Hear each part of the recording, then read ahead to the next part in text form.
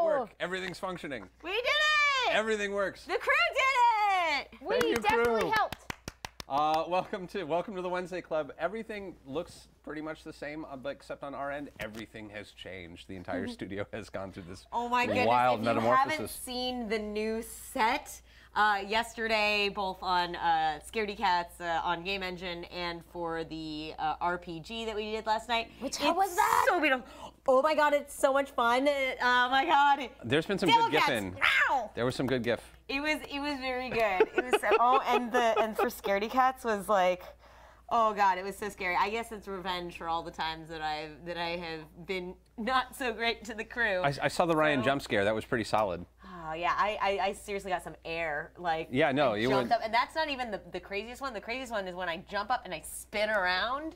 Yeah, I'm sure that'll get gift eventually. There was a lot of real good. Oh no, that scares. one got gift. Oh yeah. Oh, it got gift. Oh boy. Oh yeah. Oh boy. Oh, yeah. Yay! So definitely, I guess go check out my oh, I have other pictures of the set on my Twitter right now.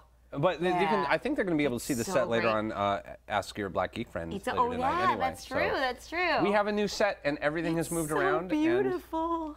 Yeah, this place is, there's a little air in here now. It's nice. We can do things. And you all know our special guest today is Matt Key. Hello! I have a beautiful wife who is practically Squirrel Girl. I like Doctor Strange. Burning Man, Burning Man, Burning Man. Indistinguishable from the real Matt Key. Our live model decoy is going well. This is, of course, Erika Ishii rejoining us. Thank you so much for being here. I'm so thrilled every time I get to come on and talk comics with all of you.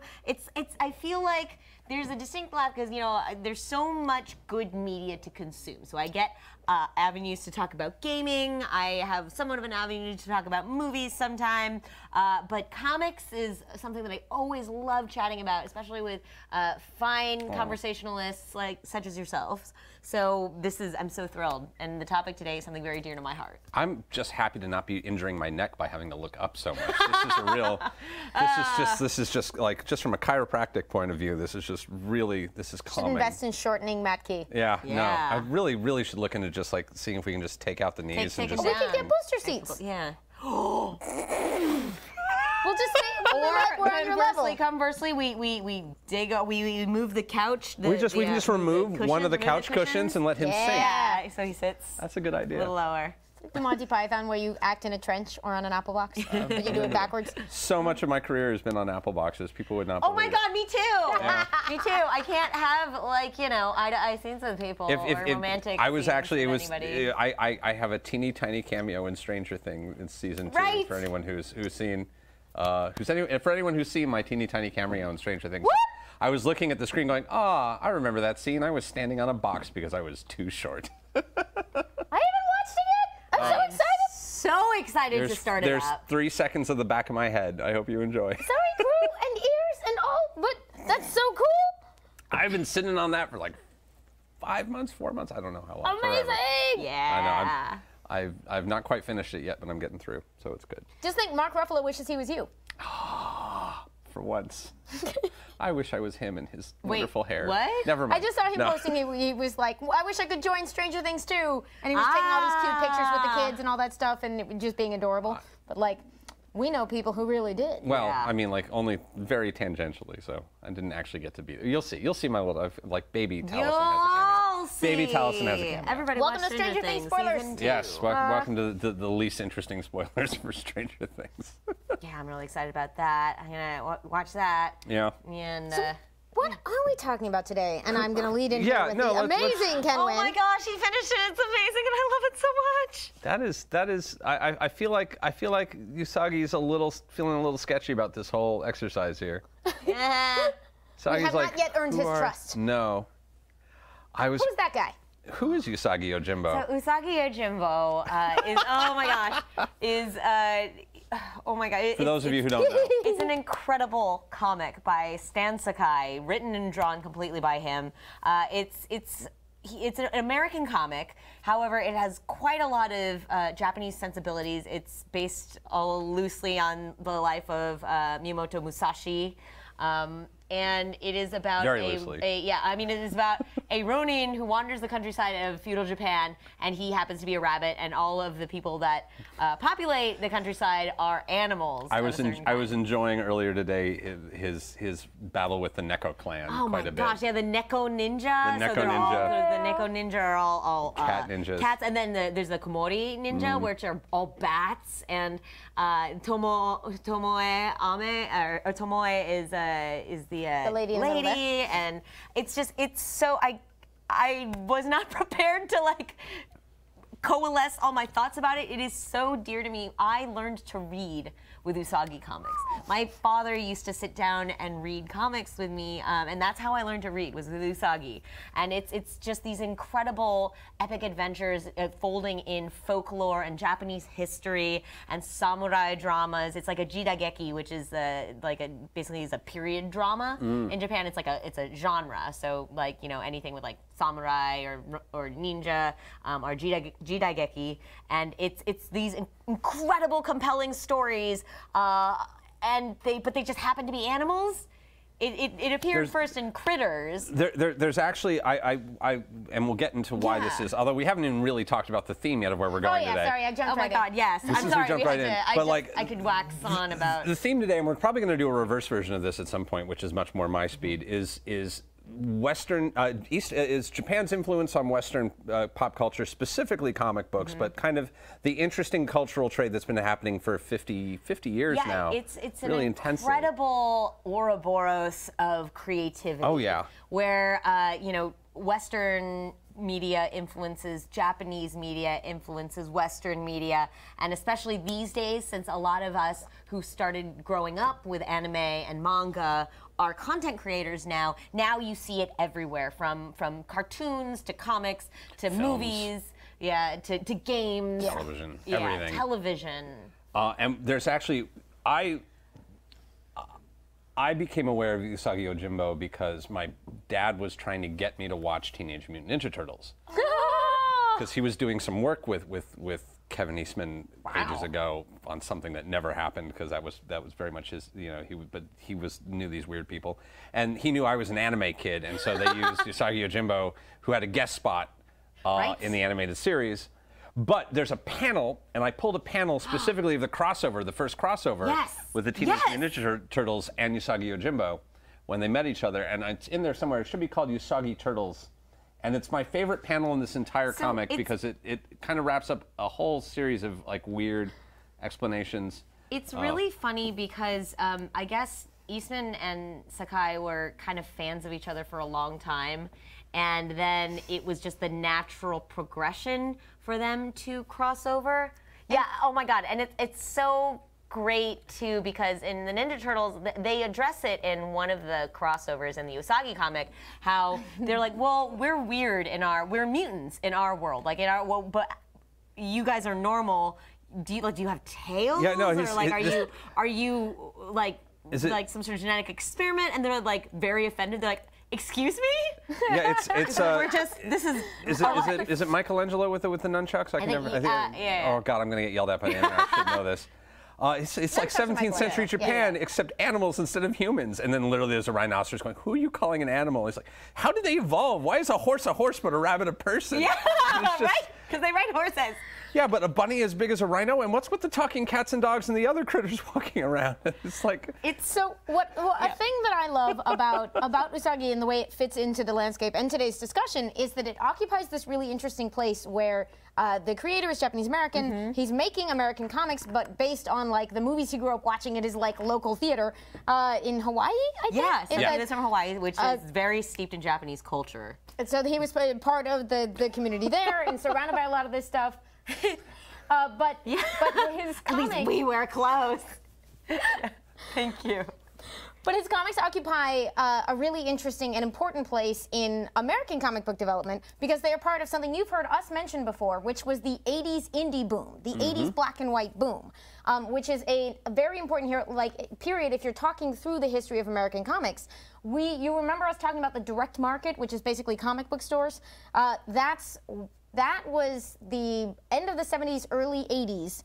The specialty stores that allowed interesting, different kinds of works to be made, a lot of which was black and white because it was cheaper, and that's when we got Love and Rockets.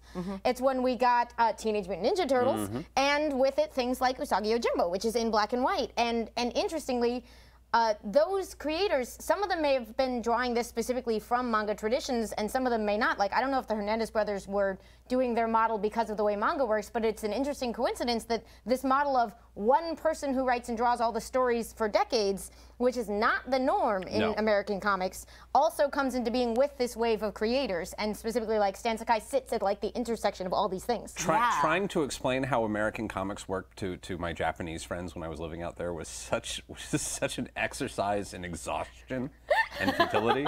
So like, why do you need two people? It comes out how often, and then like the character is just not. Oh, and they're like, and you don't, and so like, but what happens when the writer leaves? It keeps like, how does that even work? And they were like genuinely baffled by some of this. I was reading an article that was it was in English, but it was like published in France that was talking about like differences between American and Japanese comics, and they just casually were like, whereas in America, writers and artists will sell the title, and then it gets handed off to blah blah blah blah blah, and I was like, I've never thought about it like that. Yeah. You come up with a character and then you sell it to someone and they hand it to other people for the like. It seems so normal to me because I grew up with it, but it sounds weird when you put it that way. All the time we have artists and writers and we say like worked on this, that, and the other thing. Whereas in Japan with manga, you have like Akira Toriyama who just did Dr. Slump and Dragon Ball and everything just forever. And just by himself. Or Rumiko Takahashi. I was literally about to say Rumiko Takahashi. And Urusei Yatsura that just ran forever. We're incapable of having one of these episodes and not just talking about Rumiko Takahashi. I love her so much. And, like we used to joke in high school that she's just like changed to a desk, like making comics. She's gonna make Ranma forever. My first two cosplays were both her manga from her manga. What'd you do? I did. My first one was Ryoga Hibiki from Ranma 1/2. Okay. And there are pictures, they do exist. And my second one was Inaba. The bunny rabbit from Urusei Yatsura, who, you remember Shinobu? Who was like, when Shinobu was finally like, Ataru is a shit and I'm done, she ended up hooking up with a kid who had been adopted by the rabbits who live on the moon, and he wore a little rabbit suit so that he'd fit in, and he was just a janitor up there. I have seen that in the little red apron. I have seen that costume and Tiny Taliesin in it. Oh yeah, oh no, my God. Because I looked just like the guy. I was like, yeah, there's a video of me in that costume on the internet that you can find. Yeah, that's right. Nobody's found it yet, though. No, well, a couple people have found it, but not a lot. It hasn't. Although there are like certain long-running studios and things will have like 4 assistants who are helping you meet your deadlines, but their job is to work in your style and like help you make your comics. Like the Clamp girls were very much. And that's another model, like a collective.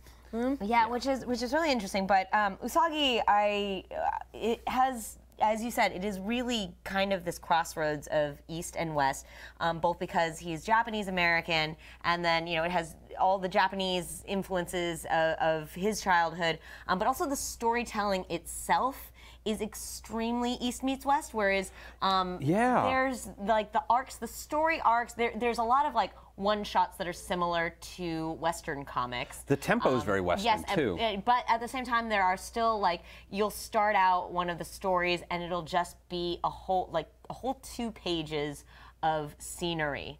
Very similar to like a Kurosawa film or to a manga where it's just the natural scenery and no action happens. The negative space is the positive space. That was one of the things they taught us in when we were learning a lot about Japanese pop art.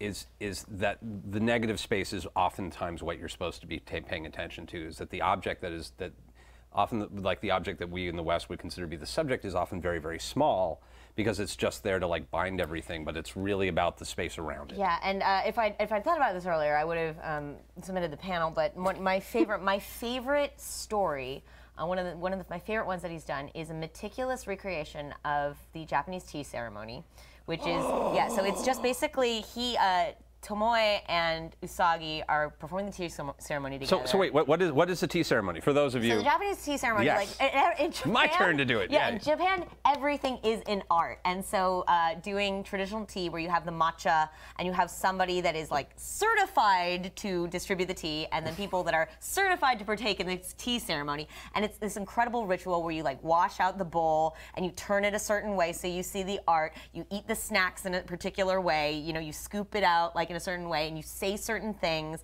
Yes, and it's like very meticulous. And so he paneled it all out, and there's no talking in the entire comic. It is just the tea ceremony happening, but in the glances that they are exchanging and in like the way that they move, it's so beautiful because you're like, oh my God, there's so much story going on here, but they're not the subjects. The subject is like the tea ceremony happening, and is like one of my favorite comics ever. I love a good tea ceremony. Yeah, a tea ceremony is something very therapeutic. One of the interesting and fascinating ways that and there's interest, like there are little things in this book that I love, like the dinosaur, the tiny baby dinosaur fishing. Oh yes, the Tokage lizards. The Tokage lizards. The Tokage lizards are just like the rats of their world, kind of. They're just around. There's a thing, and part of it is because it's a black and white book, but part of it is also because it's a Western book. There's something in this that would only exist in a Western comic book, which is the ninjas are wearing black.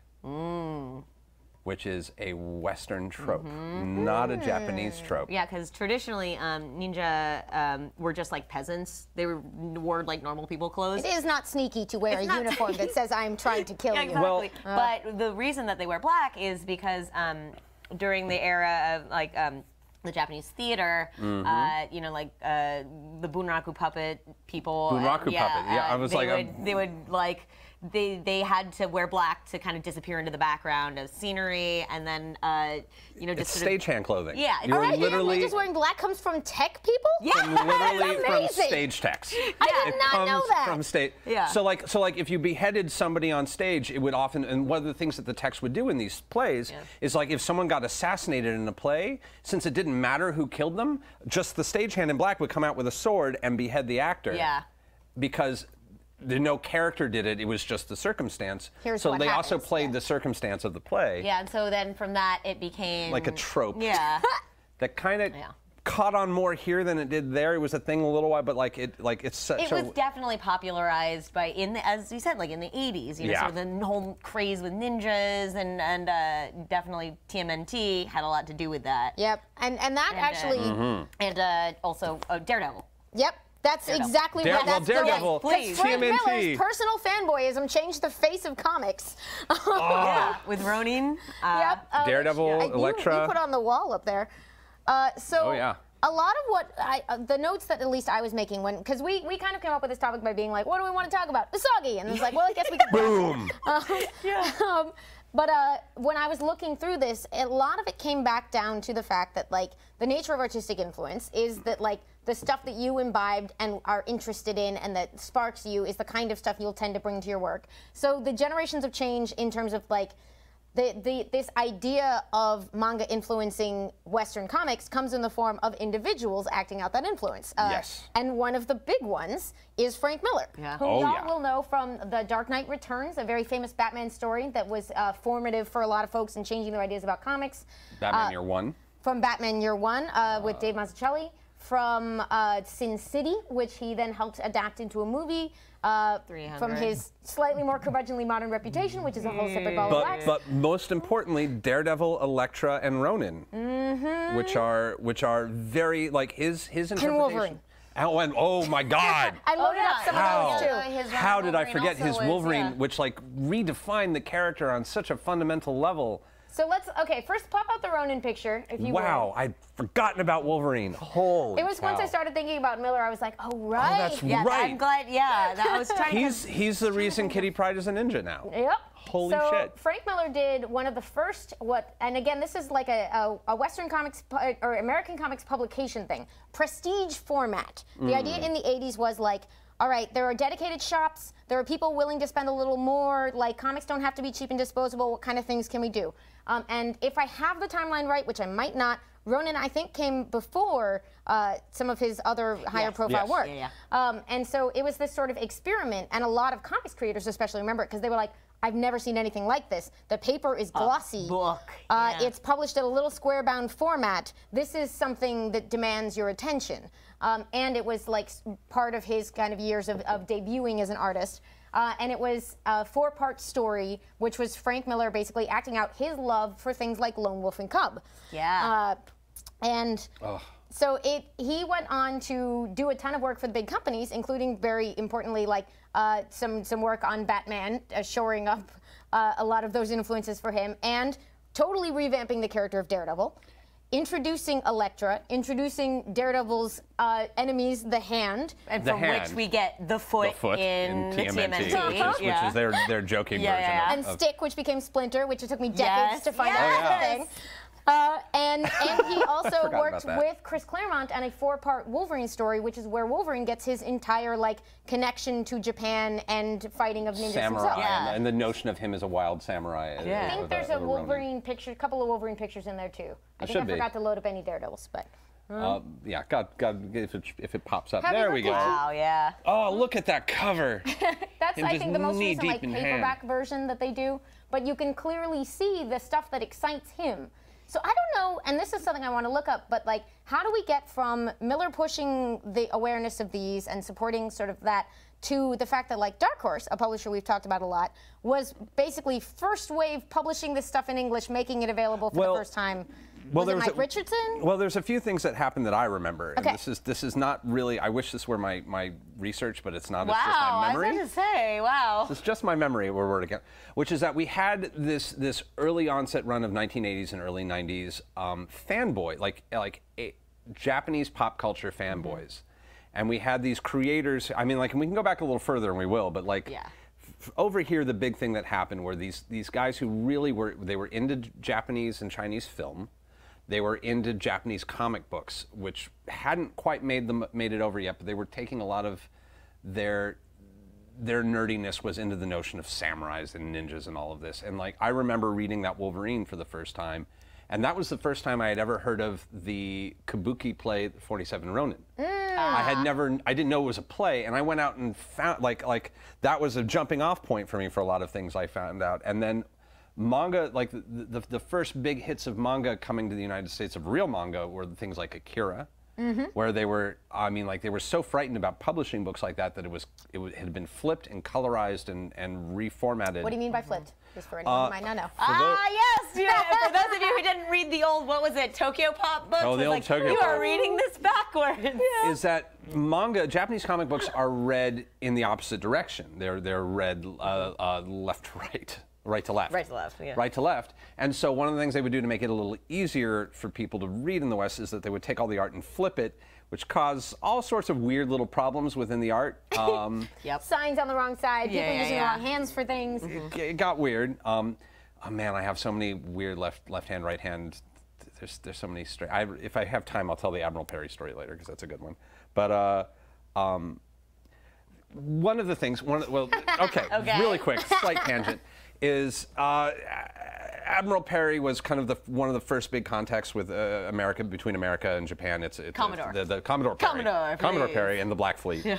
Fascinating story. I'll do a super quick revamp of it one day, but suffice to say, it was one of the first big cultural exchanges between Japan and the United States. They forced Japan to open up trade with America by basically docking off of their harbor and saying hey, if you don't open up trade with the West, we will blow you to kingdom come. It's called gunboat diplomacy, which is a really unpleasant name for an unpleasant idea. It was gunboat diplomacy, but it did end up in this weird thing that happened. I mean, it was definitely a little odd. But one of the things that happened is they did party for 3 straight weeks. Yes.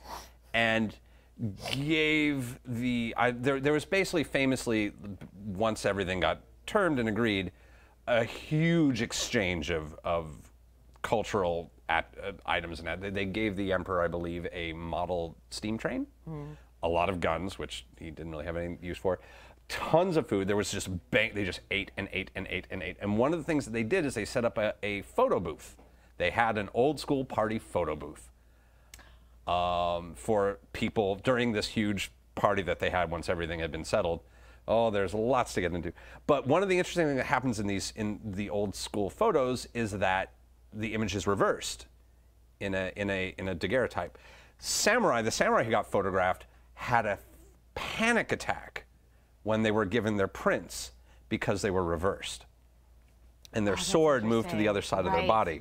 Oh God. Which you only do when you're dead. You get buried with your sword on the wrong side of the body. Same with the way that you cross kimono and everything. So it's always one way, except if you're dead, and then it's the other way. So they were not cool. Yeah. And having this panic of there's this machine that creates an image of me except dead.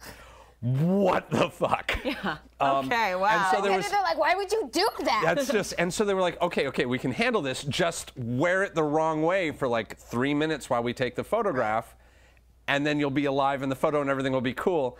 And so we have all these photos of these Japanese peasants and samurai of the time, and half of them are one way and half of them the other. And it's basically are you more comfortable being dead in a photo or just pretending to be dead for 3 minutes for this picture? And like, they all went different ways, which is kind of, so it's like one of those weird cultural things that just like gets thrown off by flipping the book. Right. Yeah. Oh, Blackfeet, we had a big thing in LA a few years ago that was amazing. But what?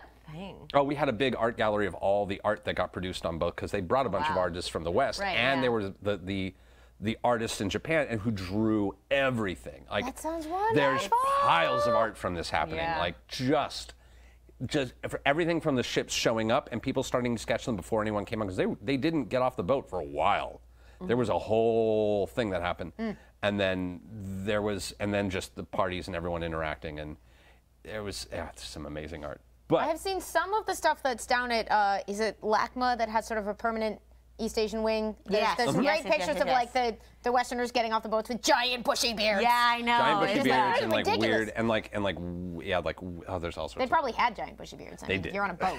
But yeah, I mean, and before that, there were only like a couple Portuguese missionaries and stuff. There was very limited contact with the West. There were some Portuguese, and there was a few crazy Nords who made their way down there. But just there has been ever since like the very, very first cultural exchange. There's just been so much influence on both sides, because then after that point, Orientalism and like Japanese sort of like fetish was huge in the West. It was trendy. Yeah, it was the cool thing, and so you have like just like really terrible looking like art and like pottery and cabinets and whatever made in the Japanese style from that time. Like, I think, how is it, like the Winchester House or something? And they have like, and they have like Japanese influenced rooms and stuff.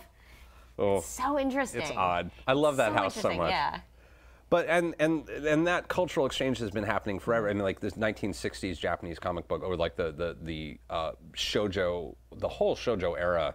Quick reminder for our audience, what's shoujo? Shoujo it's like girls' comics. Girls' comics. So there's shonen, which is boys' comics, and things like Naruto or One Piece, and like specifically there's like a compendium, like a weekly magazine or a magazine that's called like Shonen Jump. Weekly. And then there's shoujo, which is like girls stuff, like screw gender norms, but girl stuff, so like magical girls and like Sailor Moon and like Utena and like Rosa romance Versailles, stuff. Candy. Yeah.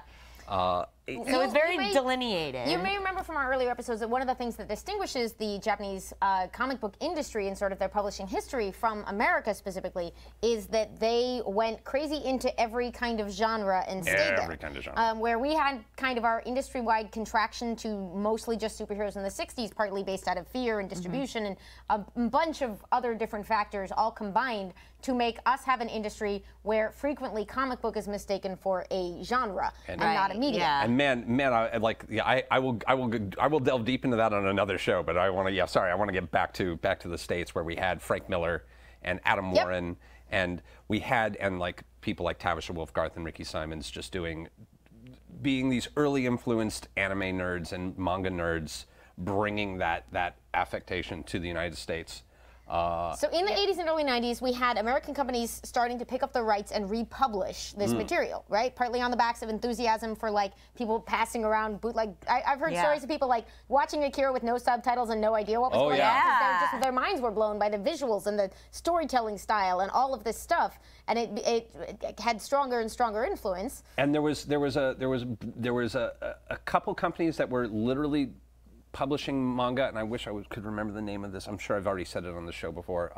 That was for teaching, using it as a teaching English and teaching Japanese tool, where they would actually give you the Japanese manga and then the English translation with side notes, and you would actually use it as a way of teaching yourself to read Japanese. And then we got Galaxy Express 999 that way. Oh God, yeah. Oh my God, yes. God, that book. Oh, that book is so good. Do we have a picture of that one? Probably not. I don't think I know. I may do a whole thing at Yeah. some point about that particular, like Galaxy Express, Captain Harlock, and like that, and like the cockpit and all that weird. Right. And that stuff even stems from, like, a lot of it was earlier work as well, because we brought up Osamu Tezuka when we were talking Tezuka about and Yes. Disney and Disney's weird Yeah. little relationship Yeah. in the 60s. Who is Osamu Tezuka? So he is the godfather of anime, or the godfather of manga. Astro Boy, he's the creator of Astro Boy. He did the movie Metropolis, not the Fritz Lang one, but The animated one. Blackjack. Phoenix. Phoenix. Oh my God, I had my first existential crisis when I read Phoenix. The Princess Prince. Right, and so Princess he Knight was and the twin one. Yes, yes. Friggin', what's that called? Mayuko. Yes, but he was I Wrote- misremembered wrote Princess the manga Knight for in, but I might have Unico. forgotten. Yeah, and so he was a pioneer in the art form. Honestly, Astro Boy was the very first popular anime and manga in Japan, and he was so incredibly influenced by Walt Disney, like by Snow White, just the aesthetic of like the giant eyes, and Astro Boy's father is the professor is pretty much just exactly a Seven Dwarf. He's like Doc. Yeah, he's like He looks Doc. like Doc and Doc. Sneezy had a Astro love Boy, child. pretty much. 40s or 50s? 50s. 50s. Okay. 50s. Here, I have a button. No, for wait, that. I have a thing. All right. I would look at 1952 to 1968. Thank you. So a lot of Astro Boy, it's funny because Astro Multi-atom. Boy, yeah, again, like so much of the early Japanese manga and anime came out of sort of post-war Trauma? fears and trauma, yes.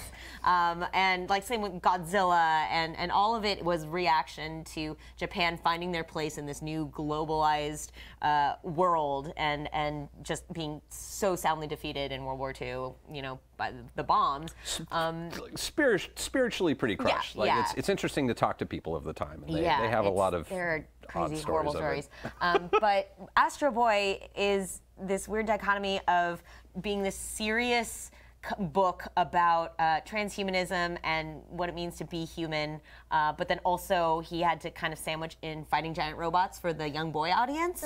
And so influenced by Disney in looks, he in turn, you know, essentially spawned the creation of the manga industry and influence, and every manga or anime creator after that owes it to Astro Boy, and then that in turn sort of influenced America and sort of American sensibilities, and he influenced Disney in a lot of his later work. Kimba the White Lion. Yes, exactly. Kimbo the White Lion, It was an which is odd Osamu reality. Tezuka, is just completely, pretty much ripped off by The Lion King. Mm-hmm.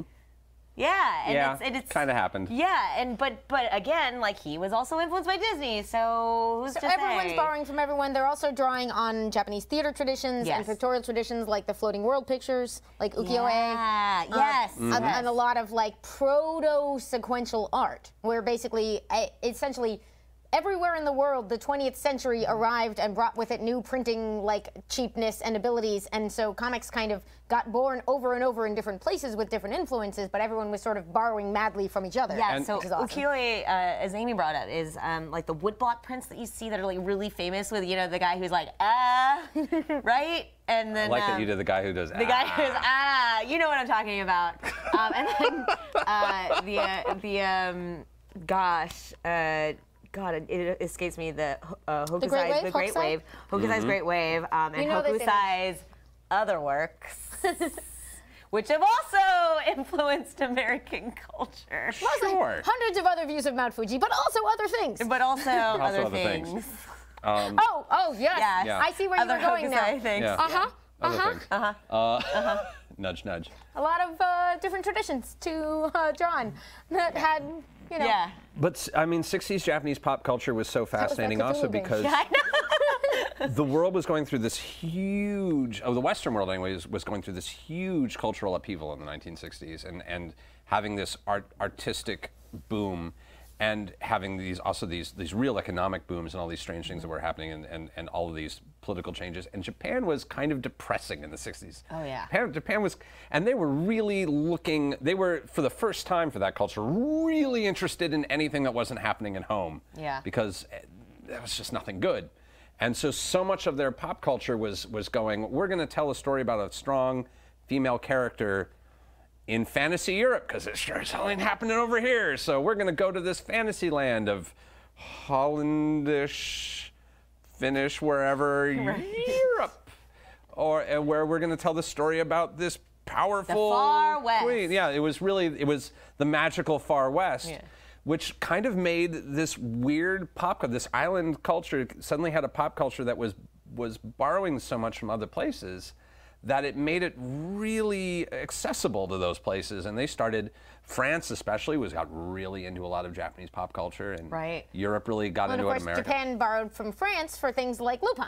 Lupin III. Oh my God, Lupin III, yes! And one of my favorites. Yeah, Lupin III, which in turn led to like this proud lineage of within anime and manga. Definitely influenced Cowboy Bebop. Monkey Punch. Monkey Punch, yeah. Monkey Punch, yeah.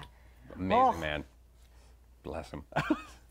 We have so many places we can go from here. So yeah, well, I mean, like, I'm saving that for last. I'm trying to see what I mean. So some other. Let's talk about some other. The other thing that happened at that point was some of these anime fans started publishing their own books. There was a company called Antarctic Press. Oh yeah, you were telling me about that. That did a lot of stuff. Was Ben Dunn. I'm trying to remember who else was involved in it. Like, who are these guys? The company still exists. They do it. Fred Perry. Is still publishing Fred Perry's still going. Gold Digger. I just pulled up an issue of Gold Digger. Yeah, if you have watched all of the Signal Boost, like I'm sure you have, you remember. I think it was Damien, right? Damien boosted Gold Digger. It's one of his all-time favorite comics. It's like what if Wonder Woman's greatest nemesis just decided to keep being an archaeologist? Is kind of my quick pass of that. Is interesting. Cheetah was like, funny pitch. Yeah, thank you. She was like, I'm going to be Laura Croft. There's sort of madcap adventures done in, and obviously highly influenced by manga anime style that have been going now for years and years and years. You can see they're cat people. It's a lot of treasure hunters. It's kind of and then another big one that this company published was Ninja High School. Oh, Ben Dunn's Ninja High School, and Battle Angel, not Battle Angel, although yeah, you threw me on that. Alita. Oh my gosh. Battle Nun Alita was the one I was thinking of. Battle Nun. Yeah, they had some weird. They had a fighting nun. There was a whole series of weird. Yeah. Interesting. Yeah, it's funny because so far we've talked about a lot of like the thematic sort of influences on American comics, but also you can see it very much in the style. I think I put some Joe Madureira X-Men in that box. Bless you.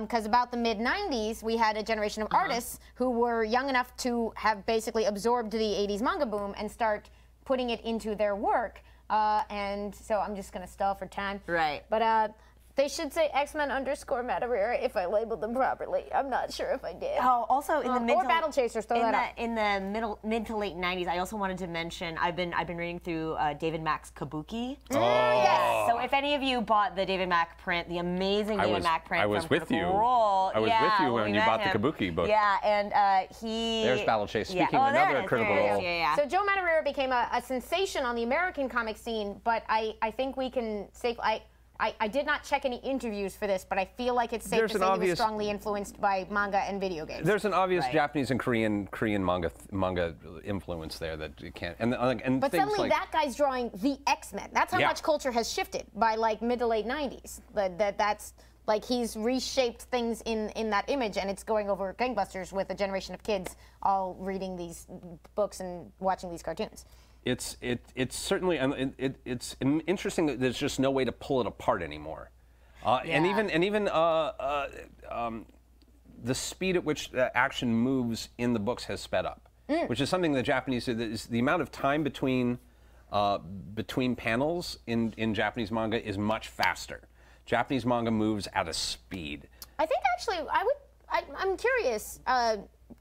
I find that maybe it might be more distinguished by a variety of pacing. It might be because you also have like moments that are very cinematic, where like it takes someone several panels just to do a slow action, is also distinctive of manga influence. That is there is a lot of speed change. I do know that one of the big complaints people have in the West, though, is that it's moving at such a weird, chaotic mass that I can't. I'm pulling up. This is something I was trying to find the perfect book to explain to people what this kind of cross influence looks like, and the book that came up, and we talked about this, the book that I would recommend that people read if they want to delve into manga and have a really good manga experience, as I flip, is the Star Wars manga. Right. Okay. So yeah. So and it's actually up there. I didn't know you got a copy of it. But we were talking about this because this is again that ouroboros of influence is that Star Wars is based on Akira Kurosawa's Hidden Fortress. And then, an amazing movie that you should absolutely Hidden watch. Fortress is fantastic. And then so that it's a samurai film that influenced Star Wars, that influeence this manga retelling of Star Wars. And it's just so wild seeing all the this weird. This is not a Western manga. This is a Japanese manga. Yeah, it is legit like that a has been Japanese translated manga. with, I mean, like the storytelling sensibilities and just. Oh, it's so beautiful. And it so really beautiful. Is such a good way of seeing. This is a story you know. Oh, go ahead. Cute. Which one? Just.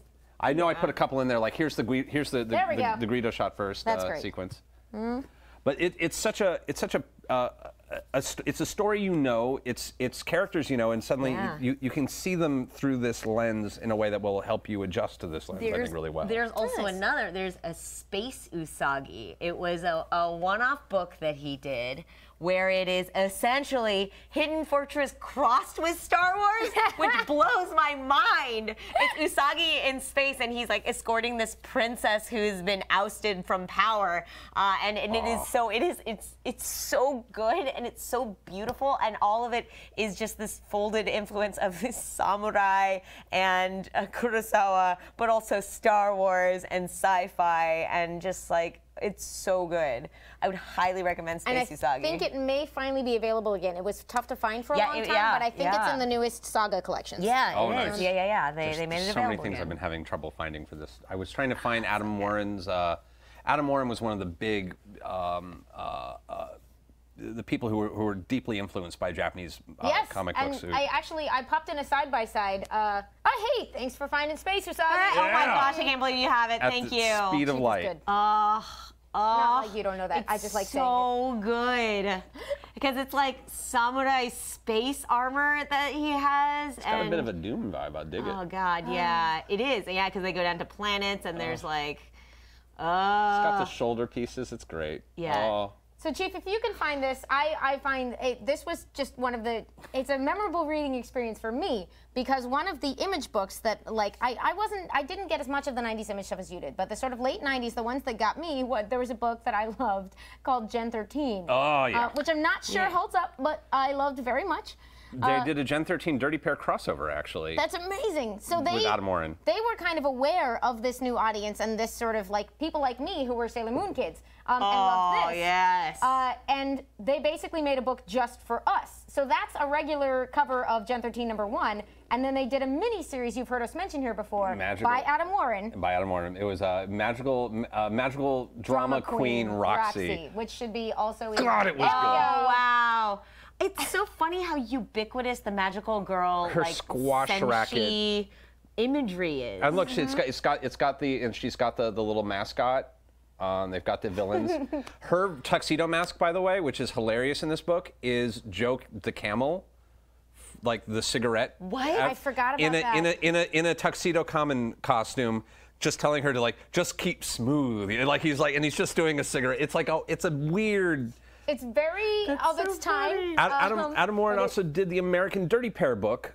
What's Dirty Pair? So Dirty Pair was a very, very popular manga and anime in Japan for many, many years about two sci-fi bounty hunters named Kei and Yuri in the future, and it's very super sexy. Not a lot of definitely are those costumes real? That's interesting. A lot of fan service. A lot of but 80s fan service. Okay. So it was a little less like oh good God. But it was really good sci-fi and it was a lot of fun. It had a little bit of a Cowboy Bebop vibe.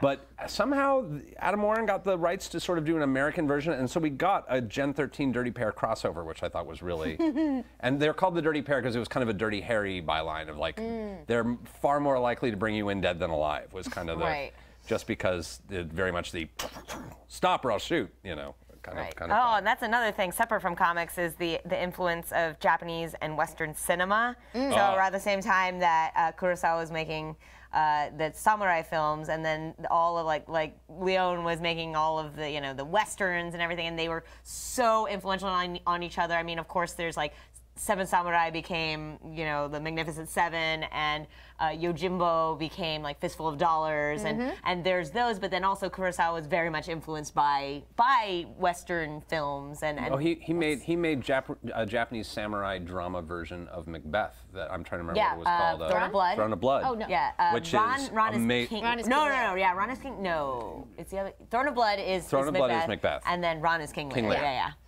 Yeah. Throne of Blood has that great. There's a sequence in Throne of Blood that I love where he's supposed to go behead one of the samurais is supposed to go behead one of the enemies of the crown of the shogun, and comes in with a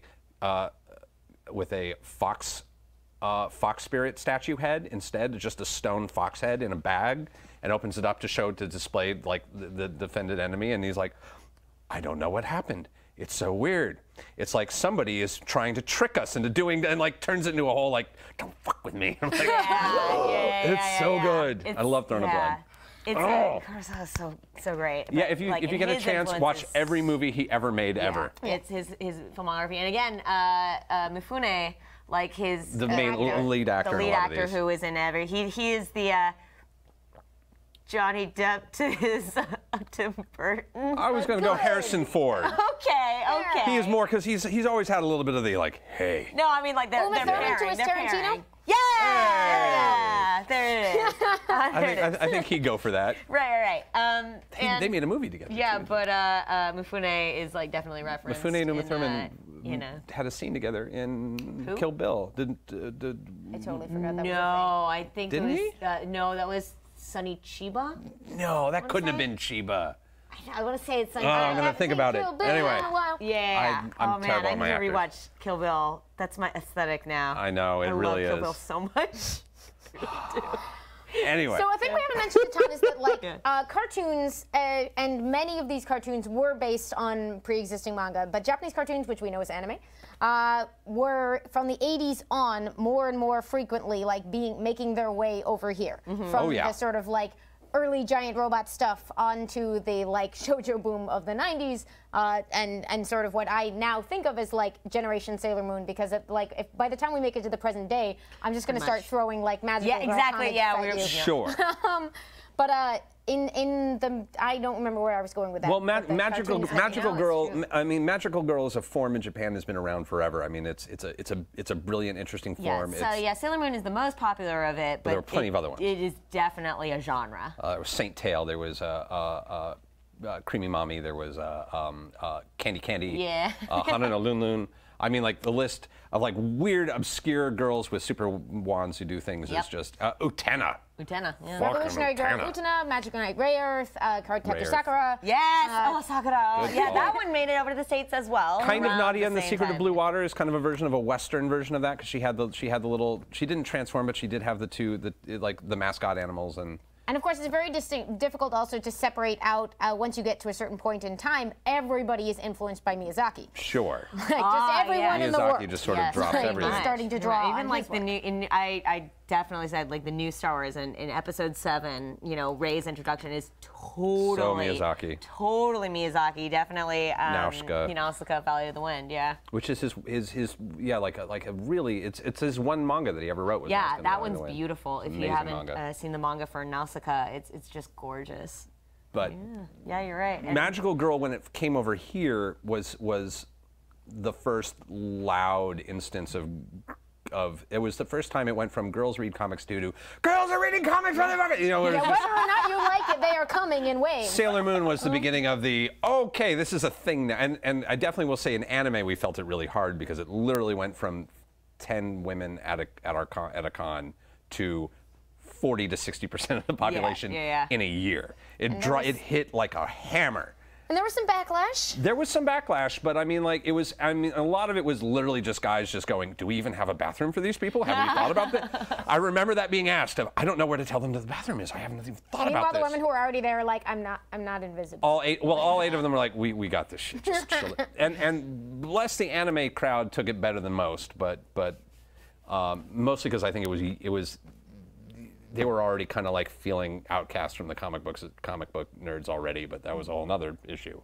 But that brought, because Sailor Moon was, I think, so specific in that, Magical Girl really hit Western culture hard. Yeah. So we didn't have anything like it, and it was such a, I mean, it was such an explosion that it has permeated everything. And I think part of it, and this is sort of my personal angle on it, is that like not only were female protagonists rare, but a variety and abundance of female protagonists was such a like treat out of nowhere that we all just flipped our lids. Because it wasn't just that there were stories about girls, it was that there were more than one way to be a girl, and there were interesting stories about them doing the right thing and the wrong thing and making choices and all of this stuff that sort of we started gobbling up. And folks like me who also were on the X-Men animated series now had like a variety and abundance of female characters is a really great way to get women interested in your book and your art form. Yeah, Sailor Moon always has a special place in my heart, like on a sort of a personal note, because like I got teased a lot for being Japanese and like growing up where I was, because like mostly a Caucasian population. But then like Sailor Moon hit, and then like a little after that Pokemon, and like people are like, oh my God, this like Japanese culture stuff is really cool, and suddenly it was not. Like, I didn't have to, like, hide that I had rice balls for lunch and everything. So, yeah, Sailor Moon just was huge for me. And I remember that being the era where suddenly, like, kids my age were so into, like, Japanese culture. It was so great to finally, like, that was the breakthrough. It was, like, mainstream. Oh, suddenly. yeah, and like the four, I remember, like, being at the anime club, and, like, the four of us who were really big Sailor Moon fans were like, this shit's gonna hit. It's gonna be amazing. You all don't know. You all don't know. This is so good. This is so good. Great, because it's, as I said, it's so ubiquitous these days. And if we look at like modern cartoons, I mean, like Steven Universe, for instance, is just, it is obviously like if Sailor Moon was like a little boy. And I mean, even there's like tons of references in Adventure Time. I think when during the gender flipped episode, Fiona is wearing like a Princess Serenity gown, and just there's so many, like every single ton of the animators and creators working on that stuff now are fans of this. I actually popped in. There was an issue of Patsy Walker Hellcat that Natasha Allegri drew. Oh God! The creator of Bee and Puppy Cat. Of course, Bee and Puppy Cat. Yes. Heavily influenced by a lot of this stuff. So it should hopefully, if I did it right, it says Hellcat_Allegri, and there's a couple of them and whichever versions. But what's great is that Natasha Allegri went like even more manga influenced than her normal style just for this single issue she drew of Kate Leth's Patsy Walker Hellcat, which normally had the wonderful Brittany Walker, I think is her name, on art. And I'm just gonna stall for time. Yeah, well, again. I Did I feel not like label these properly? I'm so sort sorry. of like the artists that you see that are like really huge on Tumblr, and you know, just that style is so, the pretty sparkly style is so influenced by magical girl anime like Sailor Moon, and like I love like Babs Tarr. I put some Babs Tarr back we put some Babs Tarr in there if it ever pops up. I know, poor Chief is. We gave him a lot. Sorry, Chief. There's some Babs. So that's a page from the Cameron Stewart layouts Babs Tarr art run on Batgirl, and this is Barbara Gordon in what you can clearly tell is drawing on the influence of Japanese cartoons and comics. Babs Tarr just loves drawing motorbikes, but like a lot of that comes from that. Got it. It's it's so good. It's now spread out to the fact that we're drawing not just like artistic influence, but in some we're finally importing some of the other things you get in manga, like variety of subject matter. So you have books like Motor Crush, which is a sports comic with sports sci-fi thing. Motor Crush is also in there. Oh, I'm sorry. It's just the next 10 minutes are just going to be like heavy hitters. Yeah, but there is something definitely to be said about the diversity of types of books for Japan. I mean, like sports anime, sports comics is a genre. Huge genre. Like Boom has a comic coming out called Fence, which is literally about rival high school fencers. And that's also in Initial D was a huge hit actually on both of us, which is auto racing, Slam Dunk back in the day, which was the basketball manga. There's a ton of sci-fi and But that's the thing. Some of these are only beginning to be things here where they're well established over there because they're were fewer assumptions about what kinds of things you can do in comics. Yeah, definitely. Comics is definitely a medium and not considered a genre. By the way, this is also our friendly reminder that if you have a topic that you would like us to cover in our 5 minutes on a topic section at the very end of the show, you just put that in the chat. We'll take a look at it, and it will be selected by a vaguely random process that we are really not privy to. But yeah, throw that in there. I'm just going to say, Vance1982 in chat, whose aunt worked on the ink for Star Blazers. That's awesome. Whoa! And we haven't actually said the word Robotech yet. We have not. Oh my God, yeah. And then the Giant Robot 2 is a whole different Robotech thing. is a long, complicated story. Oh, I mean, Star Blazers is amazing, and Star Blazers, they actually did an attempts at American adaptations to it, which were quite nice. But that was a Spaceship Yamato. Was Star Blazers was the Western title for Starship Yamato, which is an amazing space battle cruiser story, is the best way I could sort of describe it, with an alien invasion and these beautiful, strange-looking ships that they look like ocean-faring ships, except they had these big engines on them. It's a really spectacular show. Desslar, who was like one of my favorite villains growing up. There's a lot to like about the show. And then Robotech. Oh man, that's a long conversation. Robotech. That's a whole other episode. Well, why is that? Well, to sum up, and I'm trying to put together in my brain how to sum this up. Robotech was one of the early 1980s attempts to bring Japanese animation to the United States by a guy named Carl Macek, who was he's an odd duck. He's an interesting guy. He's sadly passed on now. But he made a big push to bring a particular animated show called Super Dimensional Fortress Macross to the United States. Oh my gosh. But due to rights and issues and lots of people's trepidation at this, they needed more episodes. So they took 2 other animated series and tacked them on to the end of it, which was Super Dimensional Cavalry Southern Cross, which was part of it's complicated, vaguely connected, but not really show. It was a show by the same, and then a third show that had nothing to do with either, which was oh God, I'm blanking the name, Mospita, which I don't know that one. Mospita was the motorcycles that turned into armor, and was actually they had to edit your business. That was the third section of the Robotech trilogy, was Mospita. Mospita actually had to be edited out because the original Japanese took place on an alien planet, and they had to cut out every sequence that showed that there were 2 suns in the sky, because it was supposed to be taking place on Earth in the Robotech universe. Because the third part of the Super Dimensional Fortress run, other than Southern Cross and Robotech, was called Orgus, and it was a big fantasy show with fantasy robots that made no goddamn sense. I love it though. Cavalry Orgus is great if you get a chance to check it out. Fantasy robots, it's cool stuff. But so they big moshed this. They changed all the names. They got it weird. They dubbed it back when they didn't really know how to dub, and it kind of became a cultural phenomenon and was like a big influence. A lot of people out here. There were some American comic books that took place in the Robotech universe that were different than the Japanese universe. Actually, Tavisha Wolfgarth and Ricky Simons actually worked on a few of those, which are really fascinating. If you can find, I want to say Eclipse Comics.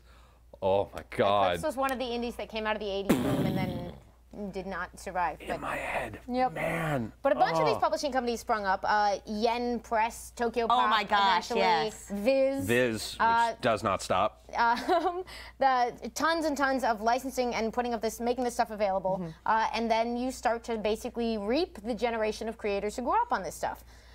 So you get, somebody in chat pointed out, there are like a lot of mid-2000 anime-inspired cartoons, like Avatar: The Last Airbender.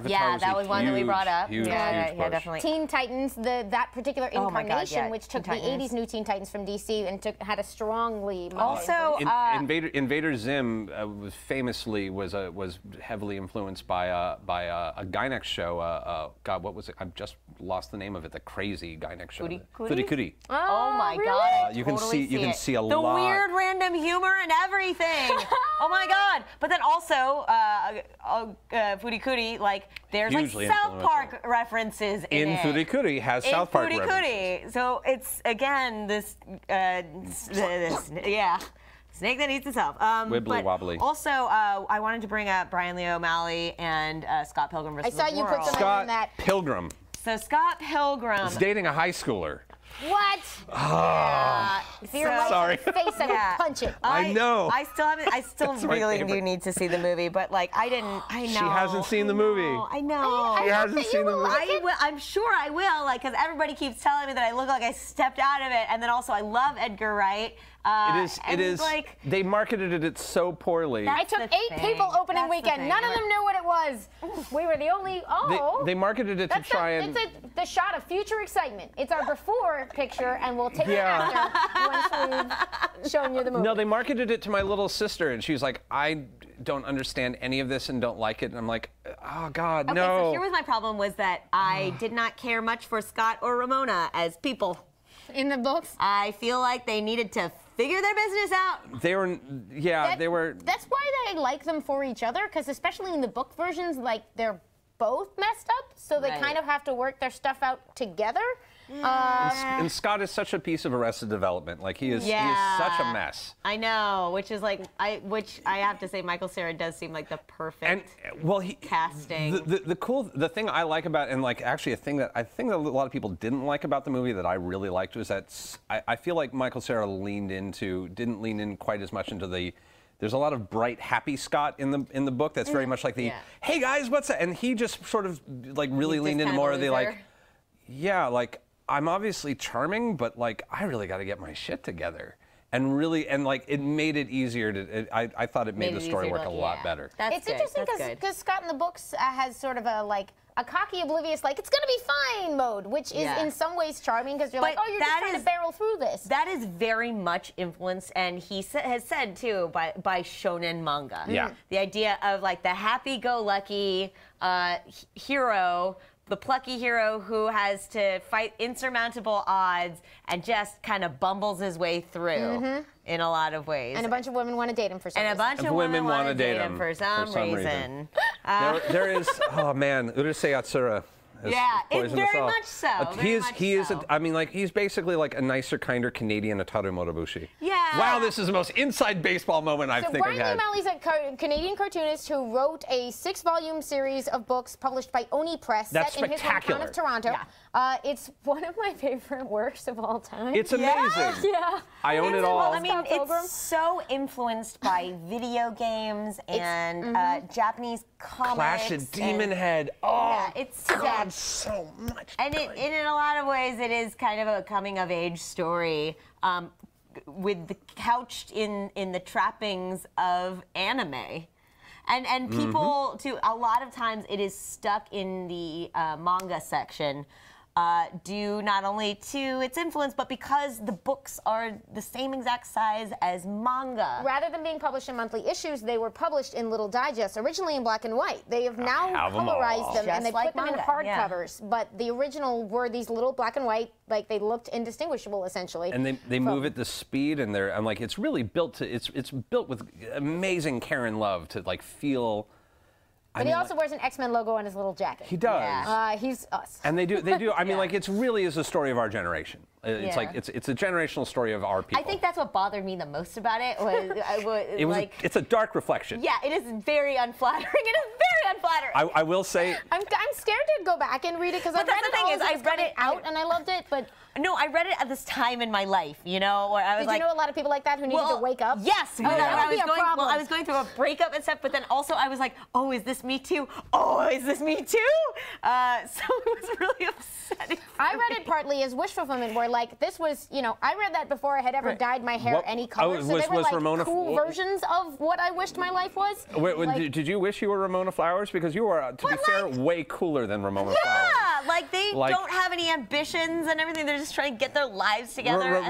Ramona's just hiding from bad relationship choices at this point. I mean, I never saw myself in Ramona because she was like cool. Yeah, no, I get it. But like I love her, and I love eventually that she becomes more than like the cool, mysterious girl. She like is a real person with issues. And they like.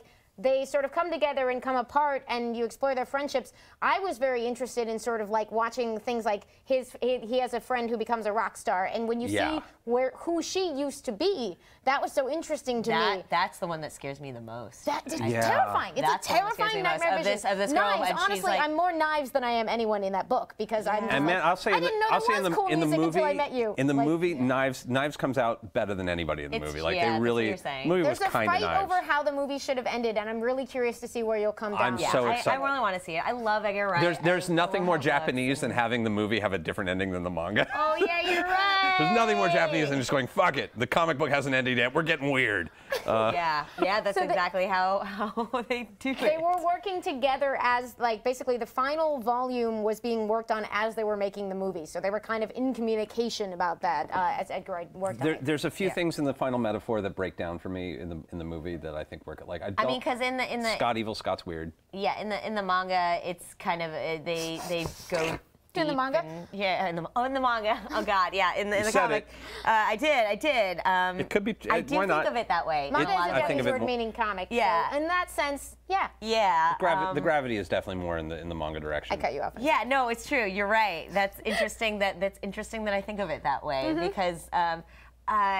You know, they kind of go inside, go internal into everybody's minds, and it's very. I don't know. There's a lot of storytelling that's also very Japanese to it, despite the American pacing, and obviously the art style is. He said he was influenced by like Rumiko Takahashi. Oh, it's all there. It's all there. And magical girl anime. He said Sailor Moon was his gateway for getting into sort of Japanese. That makes sense. I have a panel from one of the Scott Pilgrims as like one of my backgrounds. You know, my background changes on my laptop, and I have the. I think we should have sex, casual sex with like the arrow and the speed lines. I remember. It's just like, which sounds douchey, but the idea. Oh, is he's that so somebody, douchey. Well, but yeah.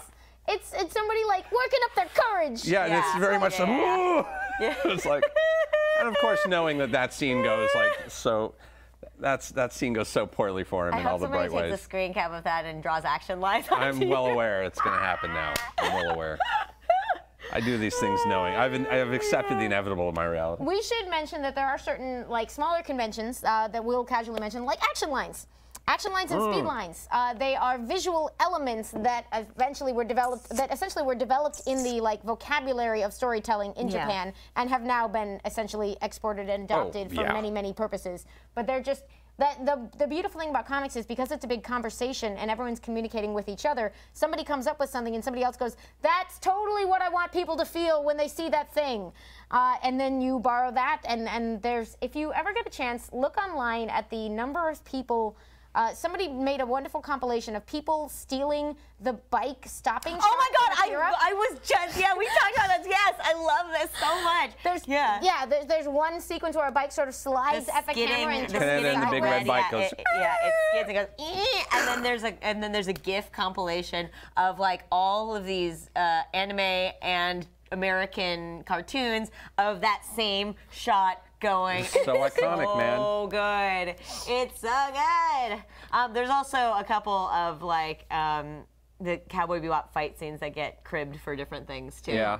Yeah, because they're just so beautiful. What did I recently just see that basically had the Cowboy Bebop opening? I feel like I just saw someone like crib the Cowboy Bebop opening. Which is in turn like cribs from a lot of sort of the detective and 60s, noir. 70s. 60s. Yeah. God, what's his face? Noir and funk. Yeah, the guy who did the opening for like It's a Mad World. Yeah, and, like, a lot of he did a lot of the posters for Alfred Hitchcock films. Oh, he's one of my favorite artists.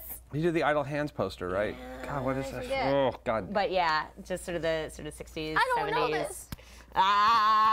It'll come. So you also get. Hard to remember these things when cameras are on. I'm sorry, we have a bunch of questions like, what is up with the animal ears on people from Hexamundus? That would just have to be. I don't know what is. Like, I think they're asking about anime in general and manga in general and why people tend to have animal ears. And I would say that's just mythological tradition of. It's mythological from tradition. The kitsune, the fox people, Foxes the fox and girls, raccoons turn into people. It's kind of and the tanuki, the badgers, the little badger raccoon dudes.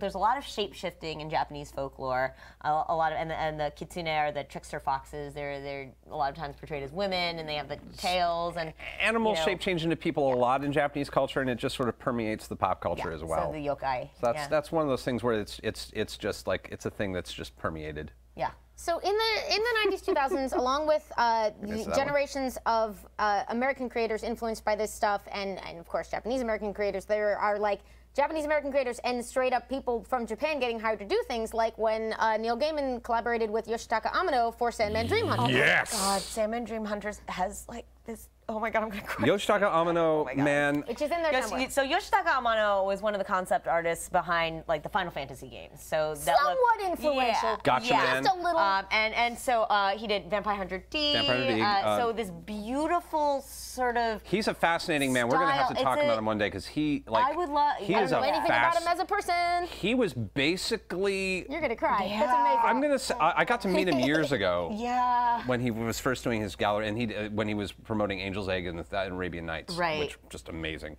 and yeah, like he basically just kind of got like plucked from his family as a child, put into a room, and they were just like make content, please, and So he's he just has been doing gorgeous art, but yeah. like weaving straw into gold, but more or less. Oh my God. I mean, like he created Gatchaman. Yeah. He's done some amazing fine artwork. I had a chance, Dream and it still Hunters breaks is my in heart. there. I almost, You have a chance. I almost busted my bank when I was much younger buying one of his paintings, and Oh my God. There was a painting called May in Paris it was a charcoal piece, and I almost I regret it to this day. Yeah, he is one of my favorite artists, and Neil Gaiman is one of my favorite writers. But so Neil Gaiman's Sandman, which very much draws from mythology, Western mythology, or I guess world mythology. World mythology. World mythology. At some point, I mean, he really wanted to do a comic with Yoshitaka Amano, and Amano's like, I don't really do comics, but I will illustrate a novel if you have one.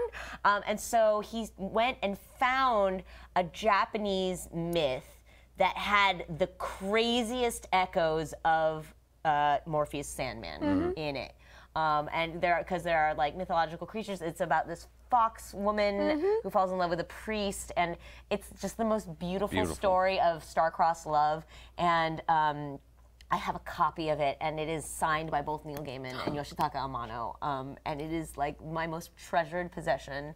And it is a story that I love and I've read over and over and over again. And so it is this beautiful cross section of Eastern and Western storytelling, where it's this Japanese folktale, but yet there's Sandman tales woven into it, and it's illustrated by Yoshitaka Amano, and they later took it and they turned it into a comic, and they had a different. P. Craig Russell. Yes, Beautiful. yes, P. Craig Russell, which is so gorgeous. But that is one of my favorite ones. The cover should be in the box. I don't know if I have a print from it that is beautiful and framed from a friend. It's so gorgeous, and Amano's art also is very East meets West. Yeah, he's. It's I not think anime style. No, I believe he lives in New York now, like does as an he adult. really? He's got a place in New York. And he does gallery shows in New York, and he's got some really. He's done a series of like of classical Camelot, round table. Well, he myth does. and, A lot of his subjects are like Western mythology. Like he has a book of fairies, which is incredible. I have a beautiful tarot deck that he did. Yeah, It's he has a just tarot beautiful. deck, and and Vampire Hunter D, which is a very East meets West conglomeration. But then he's also done like illustrations of like the Tale of Genji, which was the very first novel ever created, which is Japanese, and Tale of Genji. right? Sorry. I have if you the world's first like fanfic. he did well, and he did Self-insert basically. Mary Sue fanfic was the very first novel. The second internet Board royalty, haters, man.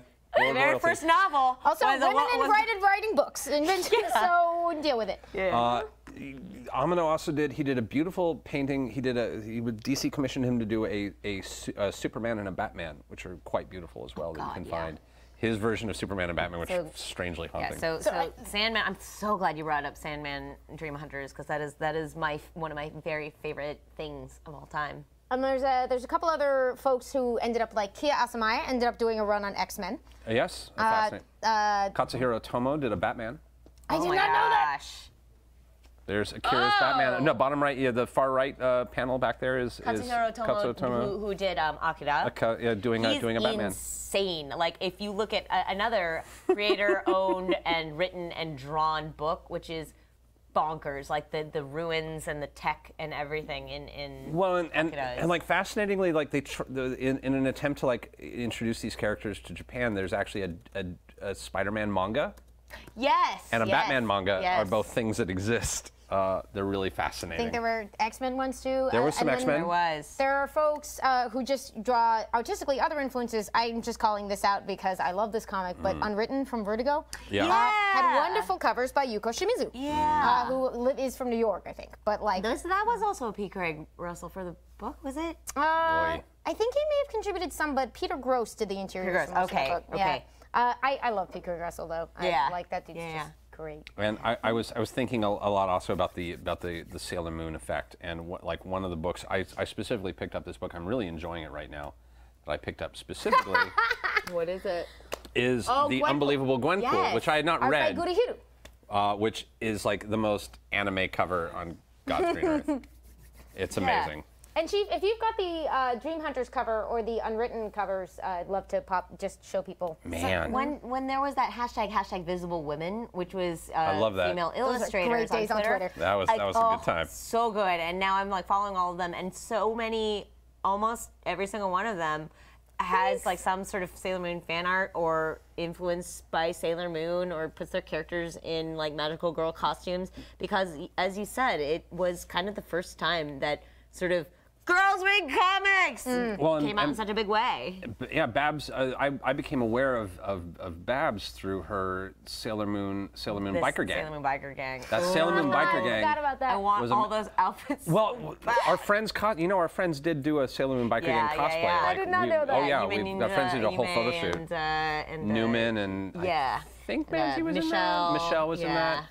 So you get a bumper good. crop of comics with this now. You get our own Kate Leth did Power Up with Matt Cummings, which was about a super unlikely gang of like magical girls, except it's like a lady who works at a shop and a single mom and a buff dude, and like they all get the powers. And then Zodiac Star Force. These are both in the box if you happen to see them.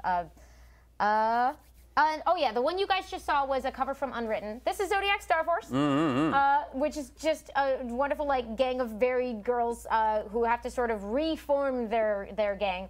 But it came out of like a lot of things now, out of online wow. publishing. I think Kevin Panetta and Polina, I think. Possibly Savannah. There's two women with the last name Ganesho, and I get them mixed up sometimes. But they're both fantastic. So there's, let's see, what else? Well, I I'm looking at my found another notes an here, and interesting there's like just, like, a so moment. many. I remember the first time Ed McGuinness has a very anime style, yes, and I yes. remember the first time that an anime influence started popping up in Superman was when they reintroduced the Toyman.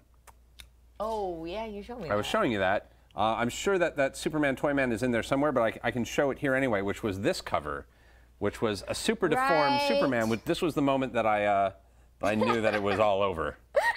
Was they made a little Japanese boy become the Toyman, including giving him his own Shogun-style giant robot, which is so just, good. I mean, ripped right from fandom of the time. Oh, and then, of course, fandom making its way into the comics, we get books like Big Hero 6. Big Hero 6. Oh yeah, yeah. Which was at its time sort of like, I loved it at the time, but it's kind of a hit or miss. Like, here are some things we think we see in imported cartoons. We're going to throw them into the Marvel Universe. And then nobody picked up those toys and played with them until Disney bought Marvel. Yeah, well, I was about to say, like, I have only ever seen the film, which I really loved, but I know that it was very different, and they brought a lot more sort of American fusion stuff into it, as opposed to like where it was like set I think in that Japan. sense, they sort of embraced the fact that the characters already were fusion characters. Yeah, okay. And Yeah. sort of made their environment suit that. Great.